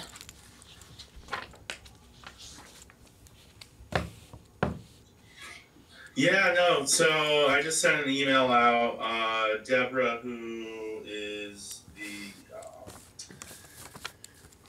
the individual that was so kind to donate her panels, not so used solar array. It's not that old. And she has the panels right now stored in her barn, and she's just curious. She really wants to see it progress, and at the very least, she's looking to gain space back in her barn. So, I know when I sent that email out, I think there's a little confusion as to who was responsible for what and what was next. That all aside, I'm totally willing to kind of lead it up and make the next steps as far as communicating with Matt Cooper, Array of Sunshine, and kind of getting on his schedule and what is required of us to do that. But also, I think we should consider where we could move these panels right now from her barn to get them out of her way. I don't know if there's anywhere at the school or somewhere the town can hold on to them or whatnot. But if I have a location, I can figure out moving them. How about the space that's below the music room in the Rochester High School? Because that one there's interfere. a tractor in there right now. Oh, there and is. there's something else in there too. Okay. I don't remember what. I know the tractor's in there. Okay. But there's something else in there. Okay. I mean, how big are they, Pat? Sorry, I wouldn't. They're know. like the size of this I want to table. say like 3 foot by 5 foot, and there's probably 2 stacks. So that's the footprint, and then they probably are stacked up like 6 feet tall. I know that my memory from the project was that we were waiting for EEI to finish their stuff on the roof because they were going to had protrusions coming out of the roof, and we didn't want to get the solar up there before they were done to make sure we weren't in their way and everything. And I think they're done now. They're done now. So no, that sounds right. And so now, I mean, we're at a point we could do that. So is that something you want me to do? Is coordinate with Matt? Yes, if you could. Okay. I'll just do a group email. Right, and then with him. I don't know that there's. Can we talk about what a safe space? I have some ideas on safe space on where we could store it, but I wouldn't know what the guidelines are on. There's a wide range Yeah, array. Also, if I talk to Matt too first and just see, how realistically, how far out is it? Okay. If we give Deborah a timeline, she might be like, "Oh, that's great." You know. Okay. No problem. If you'll start So, that, and then if we need to move it sooner than that, then we can come up with some spaces. Okay. Okay. Great. Yeah. Yeah. I'll send out an email. Thank to you. Matt and you. I'll just put the board on it and Okay. go from there. Okay, great. So Pat's gonna head up moving that forward. Thank Yeah. you. Okay. Thank Yeah. you. All right. Okay. Is there any more questions on the solar array? I presume we have to wait till spring. Not necessarily. No? Okay. It's not me on the roof, I guess. So. I was gonna say my husband's roofing. He roofed today. You would so, know. Like, we can yeah. Okay. So number 7, celebration of learning. Yes. So I wanted to introduce to our board Mr. Jeffrey Perry, who's our music teacher in both Rochester and Stockbridge. And he's here tonight to kind of give you a couple of videos and explain kind of what we're learning in the younger grades, the older grades, and then a little snapshot of we had some Rochester and Stockbridge students perform in the Night before the night before. Thank you. The night before performance in conjunction with the White River Valley Players. So he's going to turn it over to Mr. Jeffrey. Thank you, Mr. Jeffrey, for waiting. Sorry, I should have known better with the budget that we would I know. be She a should little have known longer. better. I told my family it was gonna be a late night. Try to think positive. No problem. Hello, everyone. Yes, thank you so much for inviting to tonight's board meeting call, and I'm really happy to share with you what's been going on in music class within Rochester and Stockbridge schools and celebrate their learning in music and the performing arts. So really, I'm just going to start and go by grade level, start with lower grades and work up, like Lindy was saying, to the upper grades. So the next slide, we start with Rochester. This is class kindergarten and first graders. And in this video, they are chanting a little chant, and it helps them with an awareness of beat and getting a sense of like a steady beat and pulse and playing those quarter notes that they're also chanting. So if we play the video, you'll see them doing a couple of different things. Ready, go. 1 for ice cream, 2 for soda, 3 to walk to Minnesota. So it's a short little chant, and yeah, I think it's funny, and they enjoy it. And also, like, we've talked about, like, at the end of the chant, it mentions Minnesota, and we've talked about like how long would it take to walk to Minnesota. So we're doing a couple different things there, talking also about like geography in a way. But really, the main point is getting them exposed to the steady beat in music and having them play it. And I introduced this in a couple different steps. First, just by rote, taught them the chant, and we tapped at the same time. And then I, after a couple classes, showed them the words so they could read the words, and then gradually put the notes, the rhythms above the words. So really a couple stages going on to eventually lead to reading music. And so the next slide goes on to not only keeping a steady beat with quarter notes, but now adding eighth notes into the picture. So this next chant shows both going on. Ready and go. Pitter, patter, chitter, chatter, pit, pat, chitter, chat. That's great.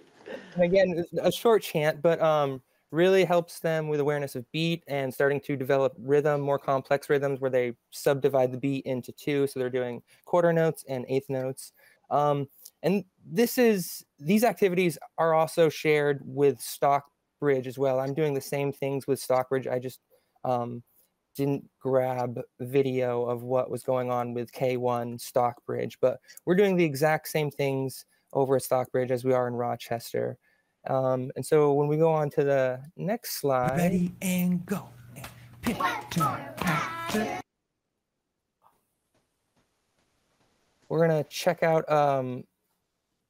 second and third graders at Stockbridge doing a quick vocable. And a vocable is like looking at music, but it's not normal music notation. It's just a series of letters or words that move up and down. And so it's kind of alternative notation, and they're working as in two groups. So one group is reading one set of the vocable and the other group is reading the other set. So it's kind of produces like they're singing two parts at the same time. So they're getting used to singing not only in a group, but also differentiating different parts. Here we go.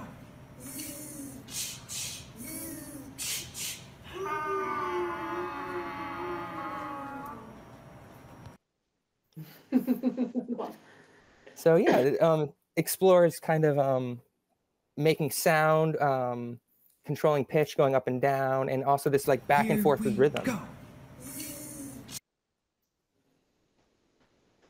The next video is a call and response song that I've been working on with 2nd and 3rd graders at Stockbridge.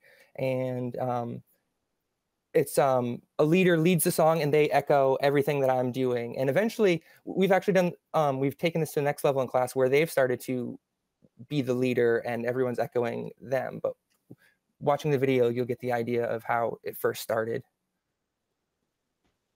1, 2, ready, go. Johnny on the wood pile. Johnny on the wood pile. Johnny on the fence. Johnny on the fence. Johnny got a haircut. Johnny got a haircut. For 15 cents. For 15 cents.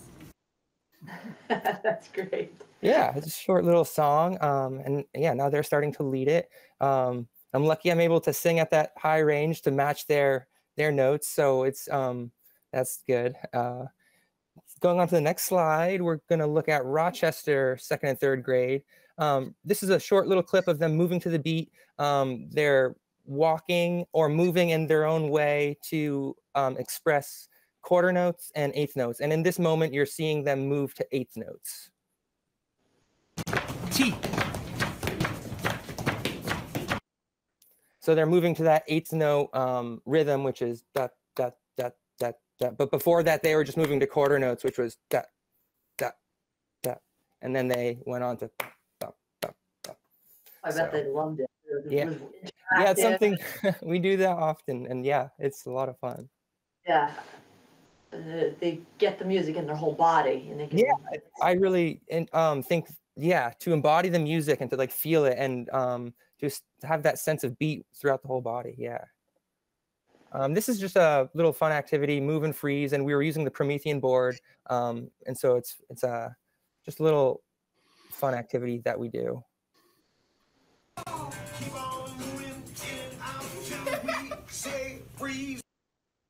At the end, the camera started to go down. That's because I was doing the motion with them, but what happened is they froze and then it started to go again. But yeah, it's cool to use technology. That was my first time using the Promethean with Rochester-Stockbridge, so I want to incorporate more technology in lessons. And going on to the next slide, just like Stockbridge, 2nd and 3rd graders here are singing Johnny on the Woodpile as call and response.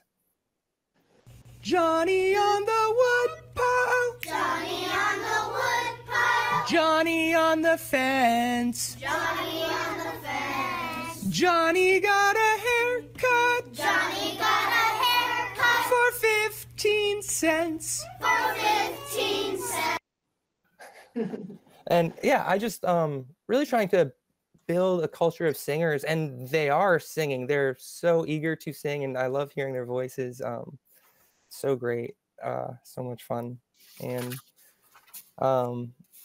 this last slide shows kind of the cumulative work that 4th, 5th, and 6th graders have been doing between Rochester and Stockbridge. And this is a longer clip, and it shows one part of the night before Christmas event. This was a little portion that happened at the beginning of the event, and really just wanted to highlight the fact that Dorothy Robson and the White River Valley players invited us to do that. And really, I'm really thankful for that community connection and support, because I think it was a great experience for them, and it was a great experience for me. And this clip really highlights the work that we were doing towards the end of the first trimester and as we worked up to holiday break.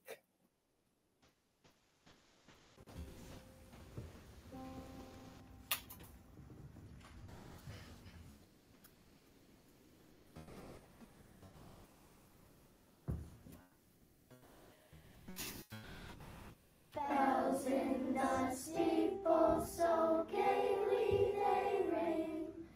This is a holiday, ding, ding, dong, ding. Bells in the steeple so gaily they ring. This is a holiday, ding, ding, dong, ding. Bells in the steeple so gaily they ring. This is a holiday, ding, ding, dong, ding. Bells in the steeple so gaily they ring. This is a holiday, ding, ding, dong, ding. Bells in the steeple so gaily they ring. This is a holiday, ding, ding, dong, ding. This is a holiday, ding, ding, dong, ding. Ding, ding, dong, dong, ding, dong, ding, ding, dong, dong, ding, dong, ding, dong, ding, dong, ding, dong, ding, ding, dong, dong. Ding, ding, dong, dong, ding, dong, ding, ding, dong, dong, ding, dong, ding, ding, dong, dong, ding, dong, ding, ding, ding, dong.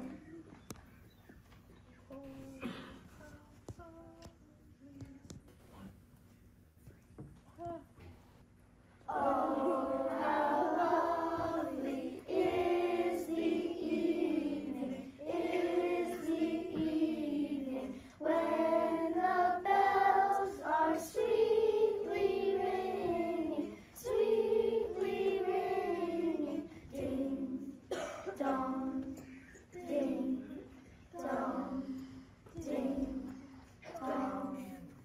Oh, how lovely is the evening, when the bells are sweetly ringing, sweetly ringing, when the bells are sweetly ringing, sweetly ringing, ding, dong, ding, dong, ding, dong.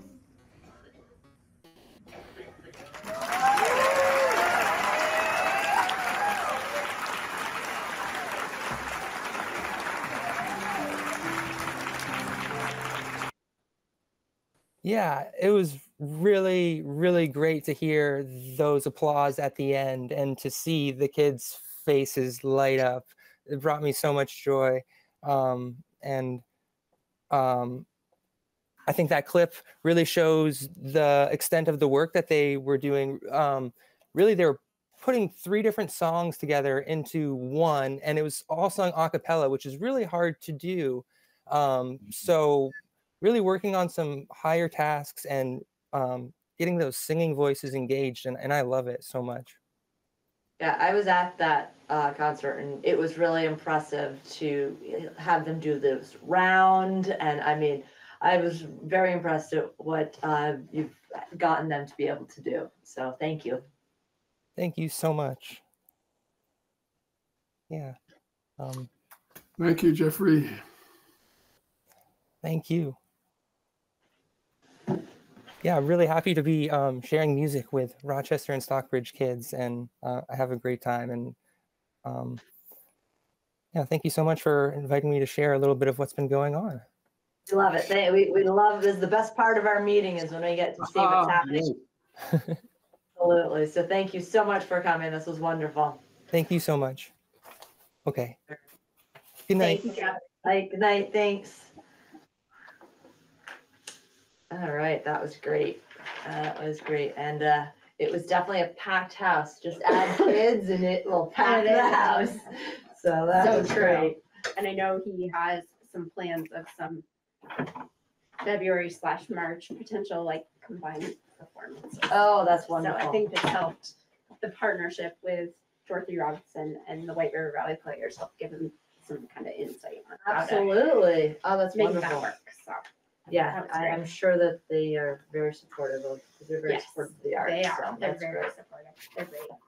Wonderful. Okay, well, we're going to move on now to 8.1 Principals Winter Social Emotional Data Report. Yeah. So first, you have my just monthly report there Okay, before yeah. we go. I think the only thing that I will kind of add on the really on the facilities update, we're back. Kids are back. It was a Monday. We finally had a normal Monday. Felt like we hadn't had one of those in a while. So that was great. And then I would say, in terms of facilities, pretty much all of the EEI work is complete. Now it's really just fine tuning things and making sure everything works right. This is the last room that lighting has to get done in either building, and they will be here Monday to fix that, or finish that, I should say. But other than that, everything is up to date, and we're really just fine tuning the control systems and making sure things are working the right way. Awesome. How's it feeling so far, the new heat? It's pretty cool to be able to like see it visually, like you can see the floor plan and see what's heating and what's not. Yeah. I was saying to Ray earlier tonight, I think the key piece is like, how long does it take the building to heat up? Yep. Things like that that we haven't really had accurate information on. And also really that teachers don't have the ability to like crank it all the way up to what I call hot yoga.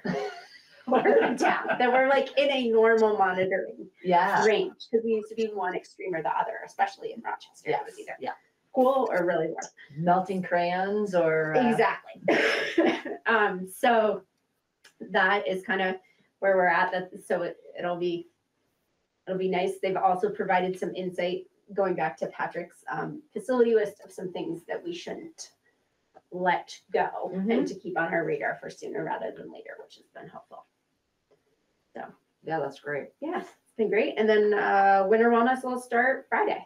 All right. So thankfully, hopefully we will still have snow. They love snow up there. They Thank do. goodness. They do. Thank goodness. Is right. Exactly.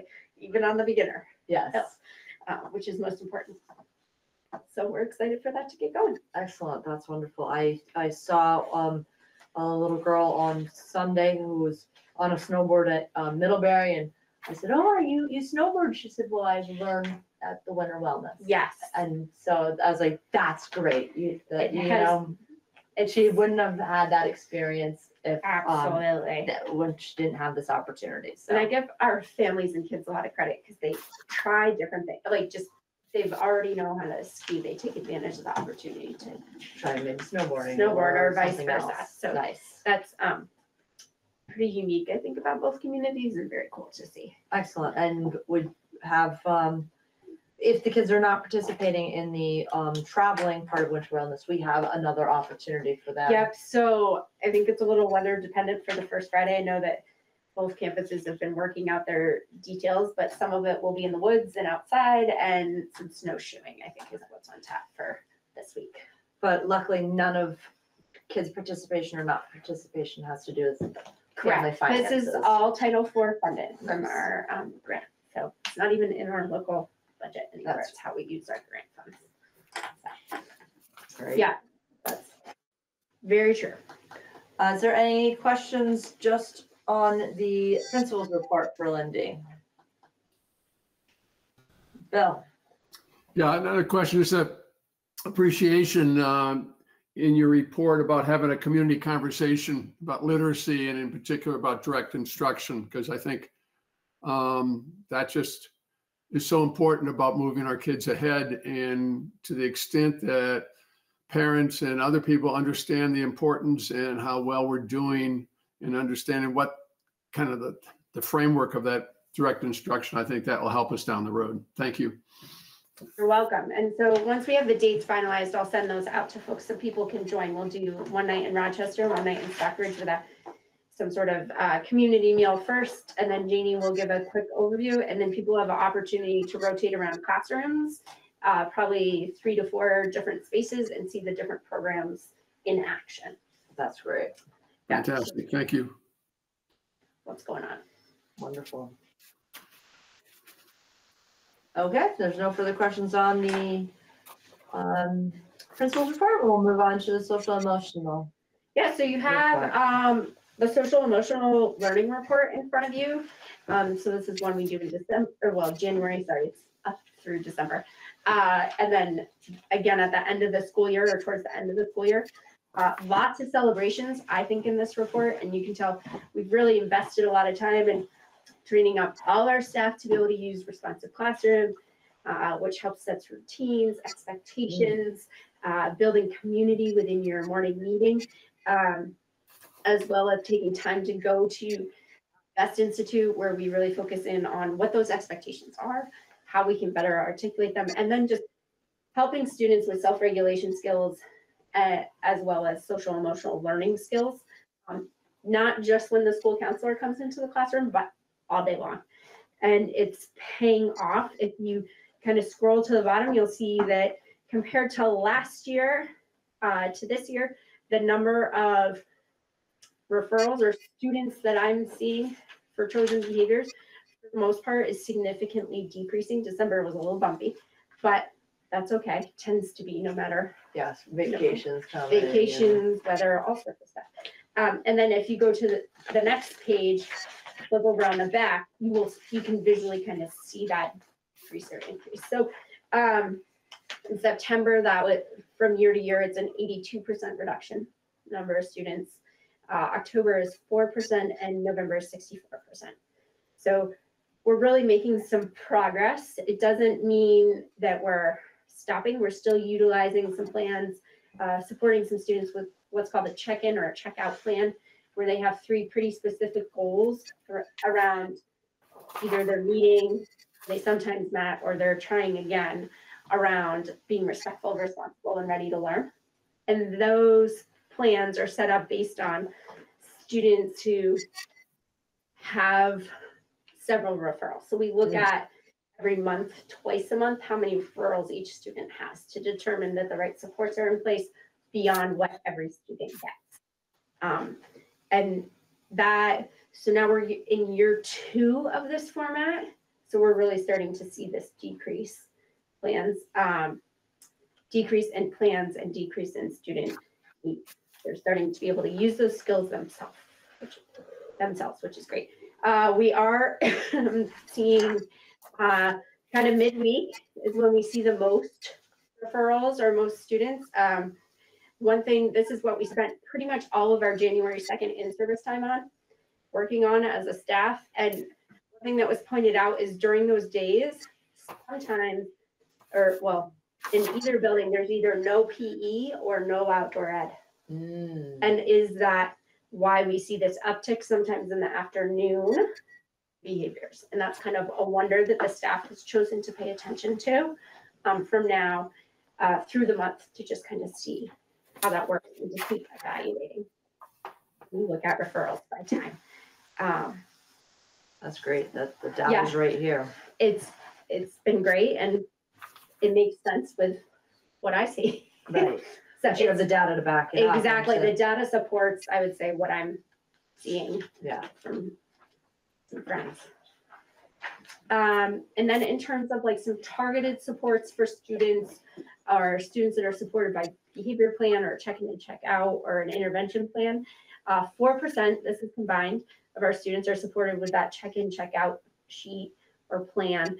Only 3.2% of those students have even one step further of a social emotional intervention plan, and 1.6 students are on both a social emotional targeted plan and an academic intervention plan, which is great because it's showing us that our behavior is under control, so it's not getting in the way of our academics, which is again another huge celebration. And in terms of students with academic plans, so IEPs, academic 504 is not necessarily a health need, or a targeted plan, about 28% of our students are supported by one of those plans, with hopes that by the end of the month we're exiting a few more. But we'll see once we get our tracking and progress data. That's kind of where we are. I'll take any questions.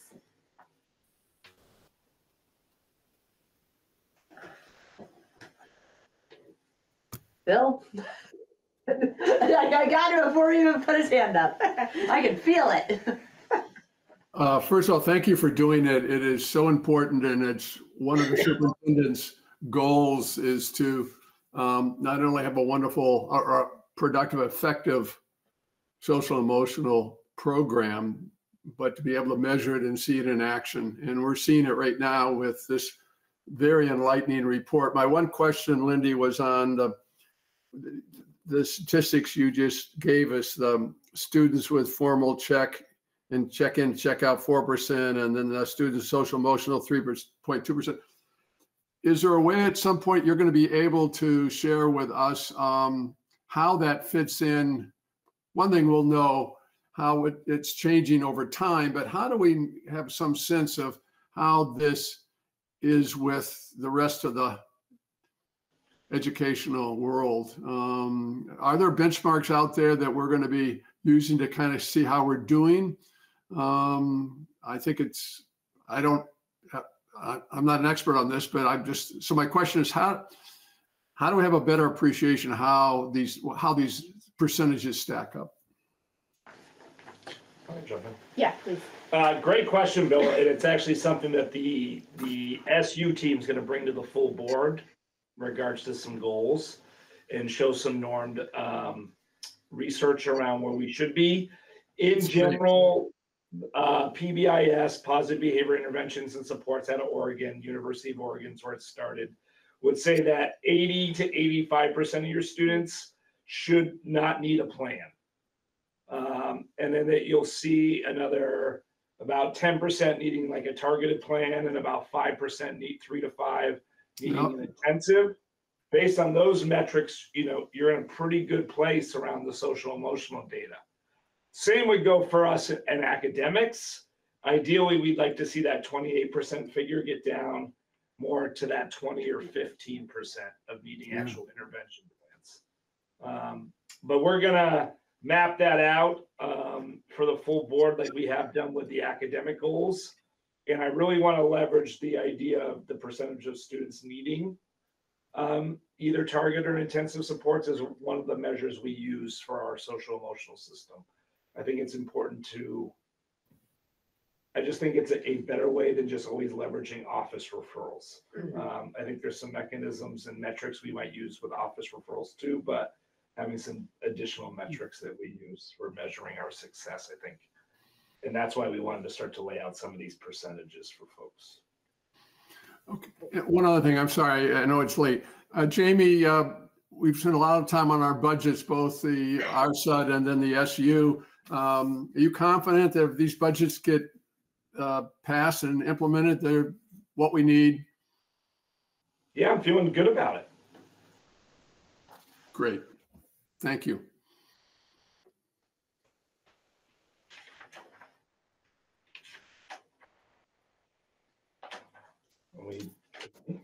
Yeah, I think I would just share the huge shout out to the staff, because I'm not sure a year ago that percentage was, I know it wasn't that low.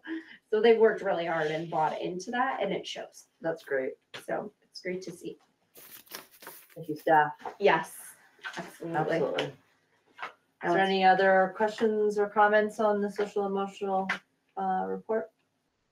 Great, let's move on then to the superintendent and Act 27 update. 127. 127. Yeah, so I think you're becoming more accustomed to Act 127. What I would say to board members is that Tara and I are more than willing to schedule a virtual meeting or an in-person meeting to sit down to just walk through that tax sheet with you again, one-on-one. We've done a couple in the last week. I just did one this morning with a board member from another district. So know that that's out there as a resource source to you, so that when someone asks you what's driving the tax rate, that you feel really confident that you can explain what the portion is in regards to your budget versus like what the CLA is affecting. Because I know that you guys get asked those questions in the grocery store and things. And I want you to feel like you can speak to it. So feel free to reach out. The other update I would have for the board is that the session just started, the legislative session. I expect that the education committees are going to be pretty busy. And you know, one of the bills I want to just remind the board of is that the bill out of the House to address Carson v. Macon around public dollars funding students to attend independent schools. The House Ed Committee, I thought, had put together a really thoughtful bill in regards to making certain there was some standards set for independent schools around reporting of academic achievement, around servicing all students via IEPs, some metrics for independent schools around the ed quality standards. That bill was really never taken up after crossover in the Senate. And now since then, there has been a lawsuit from Mid-Vermont Christian targeting some neighboring districts. And also the Agency of Education and the Vermont Principals Association in a suit. And my sense is that that will be destined for the Vermont Supreme Court and even possibly the U.S. Supreme Court. And so I do think that it behooves the legislature to maybe try to get ahead of some of that. We'll see what happens in the Senate. So that's a bill that I haven't heard anyone really mention this year, and it was talked a lot about last year. I think due to ed funding and Act 127 and tax rates, that's kind of been leading the conversation right now in the press. I do expect something to come of that bill possibly too this session. And I'll continue to give you updates and send things out as I receive them. That's great. Any Okay, questions? is there any questions for the superintendent? The only other thing I would just mention real quick, sorry, is that we still don't have a sense of who the finalists are for the Secretary of Ed and or when that's going to be announced by the governor. I know finalists were sent well over a month ago now, and there still hasn't been any action taken, so. Stay tuned on that too. I'll let you know once I hear. Okay, if there's no further questions or comments for the superintendent, let's move on to the business manager's report. You all have my report. It outlines what's happening in the business office during the month of January in addition to budgets. So I'd be happy to answer any questions that anyone has on any of those reports. Doesn't mean the transportation figures are frozen. So that is for vocational transportation, what we can utilize for that. And it's also for special education. What does it mean that it's frozen? The state sets the threshold.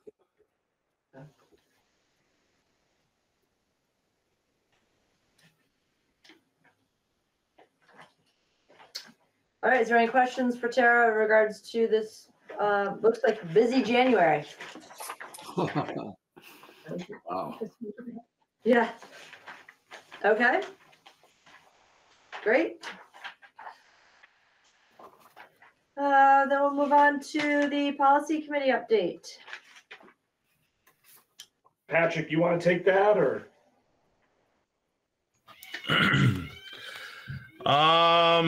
Let's see. Trying to think. What did we go over this last one? Everything's been blending. We went over the sorry, I got a crying baby in the background. What was the specific of that policy name, Jamie? The with drugs and alcohol pertaining to it. Thank you. It's right in front of me. So we were going over which one is it? The drug and alcohol testing. That wasn't the one I was thinking of, but no.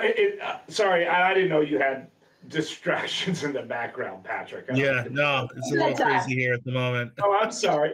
Essentially, we've got a policy, personnel policy, in regards to ensuring that we don't have faculty, staff, volunteers working with our kids who are under, who are using alcohol or any other illegal substances at the workplace, or school-sponsored activities. And so we're currently in the midst of revising that. The policy committee then was interested in meeting with our legal counsel to possibly pursue a new policy that essentially is a fitness for duty policy, because there were some questions about employees could be using certain substances that could impact their ability to perform.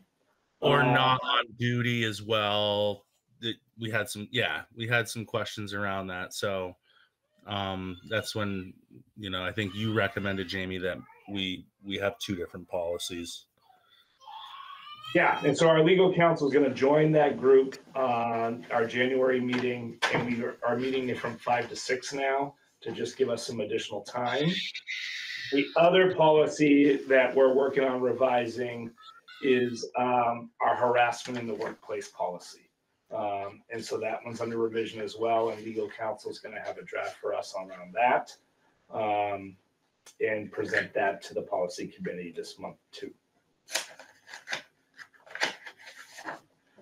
And then the three policies you have in front of you tonight, essentially are revised policies that you can take action on. The full board took action on these, and it was mostly language cleanup.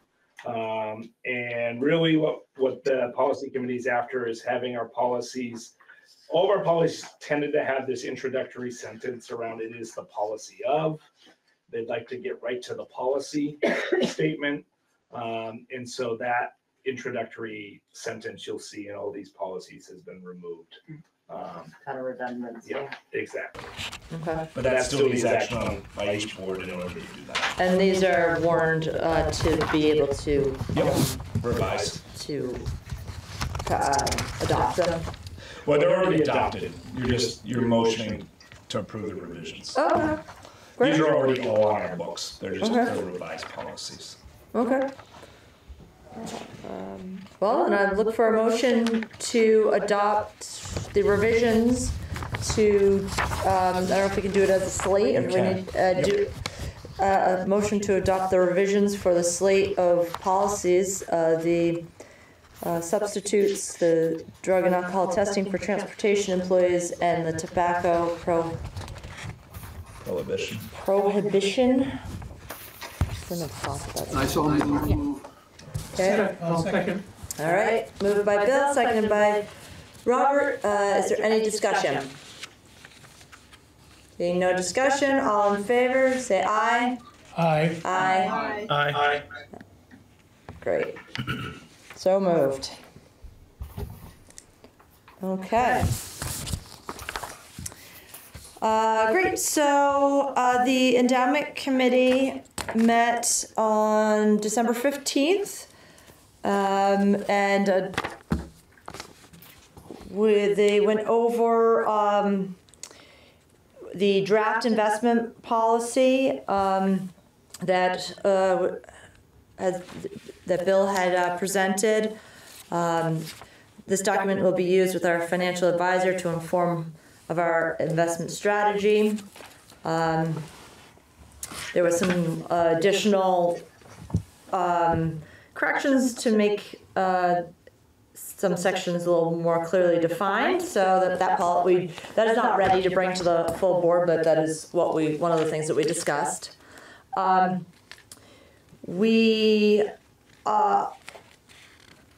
The other things that we were going to bring to the board, we actually cannot now, because we had discussed bringing to the board about moving a CD into a higher yielding CD. But the language of it is that it was specific, and unfortunately that CD is no longer available. So we will go back and look at that again and bring that to the board. I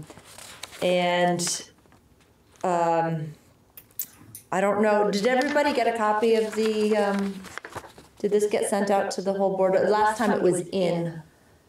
No, we said the notes would be taken up by that. But moving forward, if you want the committee notes in, you can. Yeah, I think either or Chrissy having. had put them in because she wanted us to adopt them, and remember we said. Right, but I thought it might be beneficial as Happy to do that. for everybody just to be able to read and keep up on what the committee is doing.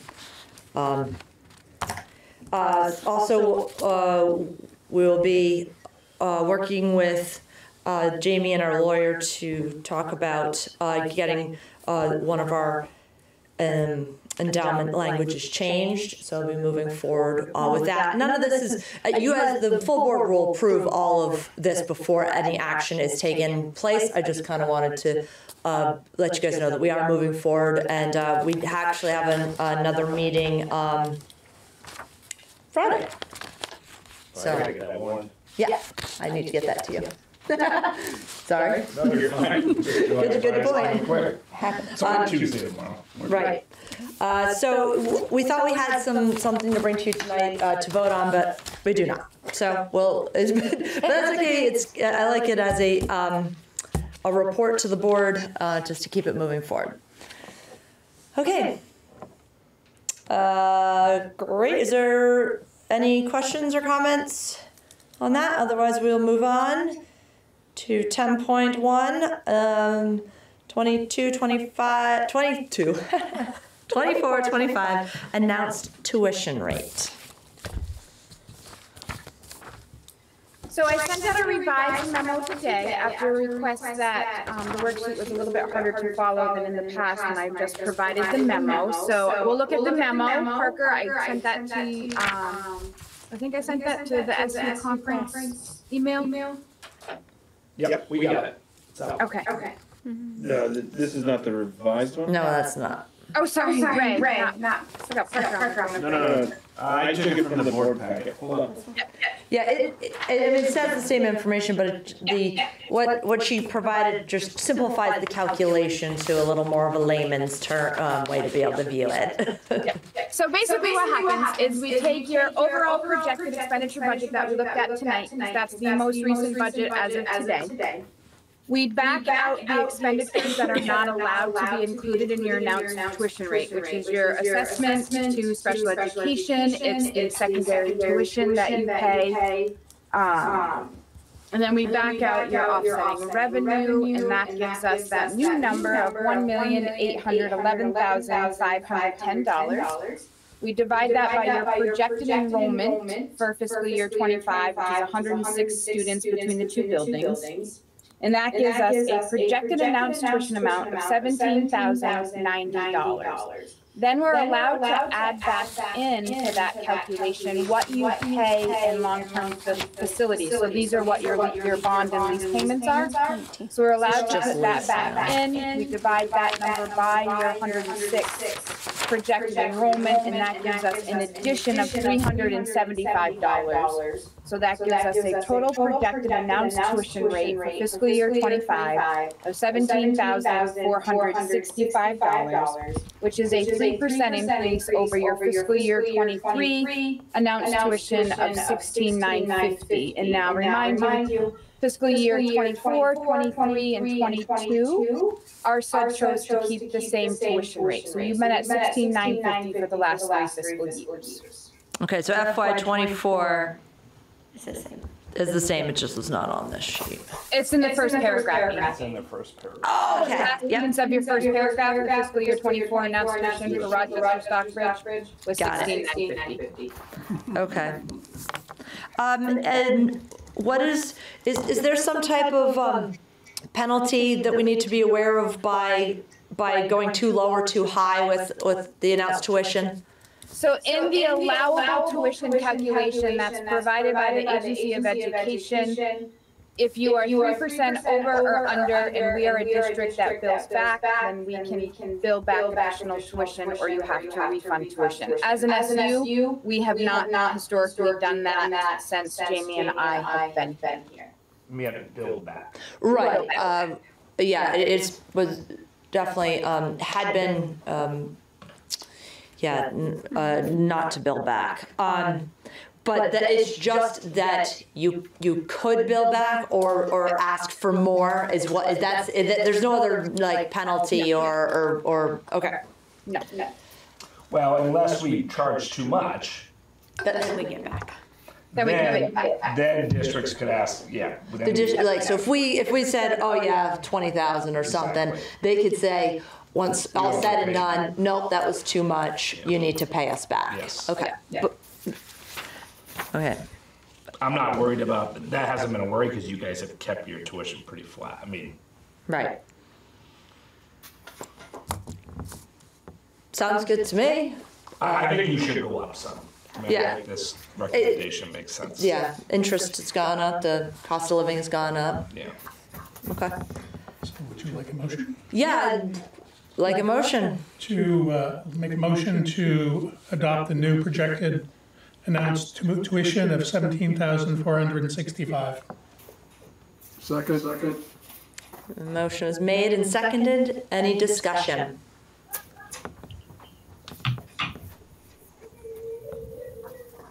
No? Patrick, you unmuted yourself. Yeah, can't wait for the vote. Okay, great. If there's no further discussion, then all in favor signify by saying aye. Aye. Aye. Aye. Aye. Unanimous. So moved. Thank you. Thank you. Thanks, Tara. Okay. Great. So, is there any new hires or new resignations? Okay. Good. Is there any public on for public comment? And is there a second page to this? I printed this out and I only printed one page. So here we go, I got the one over here. My printer, I'm having a very hard time with my printer, so I'm very limited to what I can print. Okay, so our next meeting, regular meeting, is Monday, February 5th, 6 o'clock at the Rochester campus. But we'll be seeing everybody on Saturday, January 20th at 9 in Rochester for our board retreat. Okay. Is there any future agenda items that we need to bring up at this time? Okay, well, if you come up with any over the course of the next month, please email me or Jamie. Okay, look for a motion to adjourn if there's no further business. So moved. Second. Good. Thank you, everyone. Is the motion? Oh, yes, JC. No, that was a mistake. Okay, thank you, guys.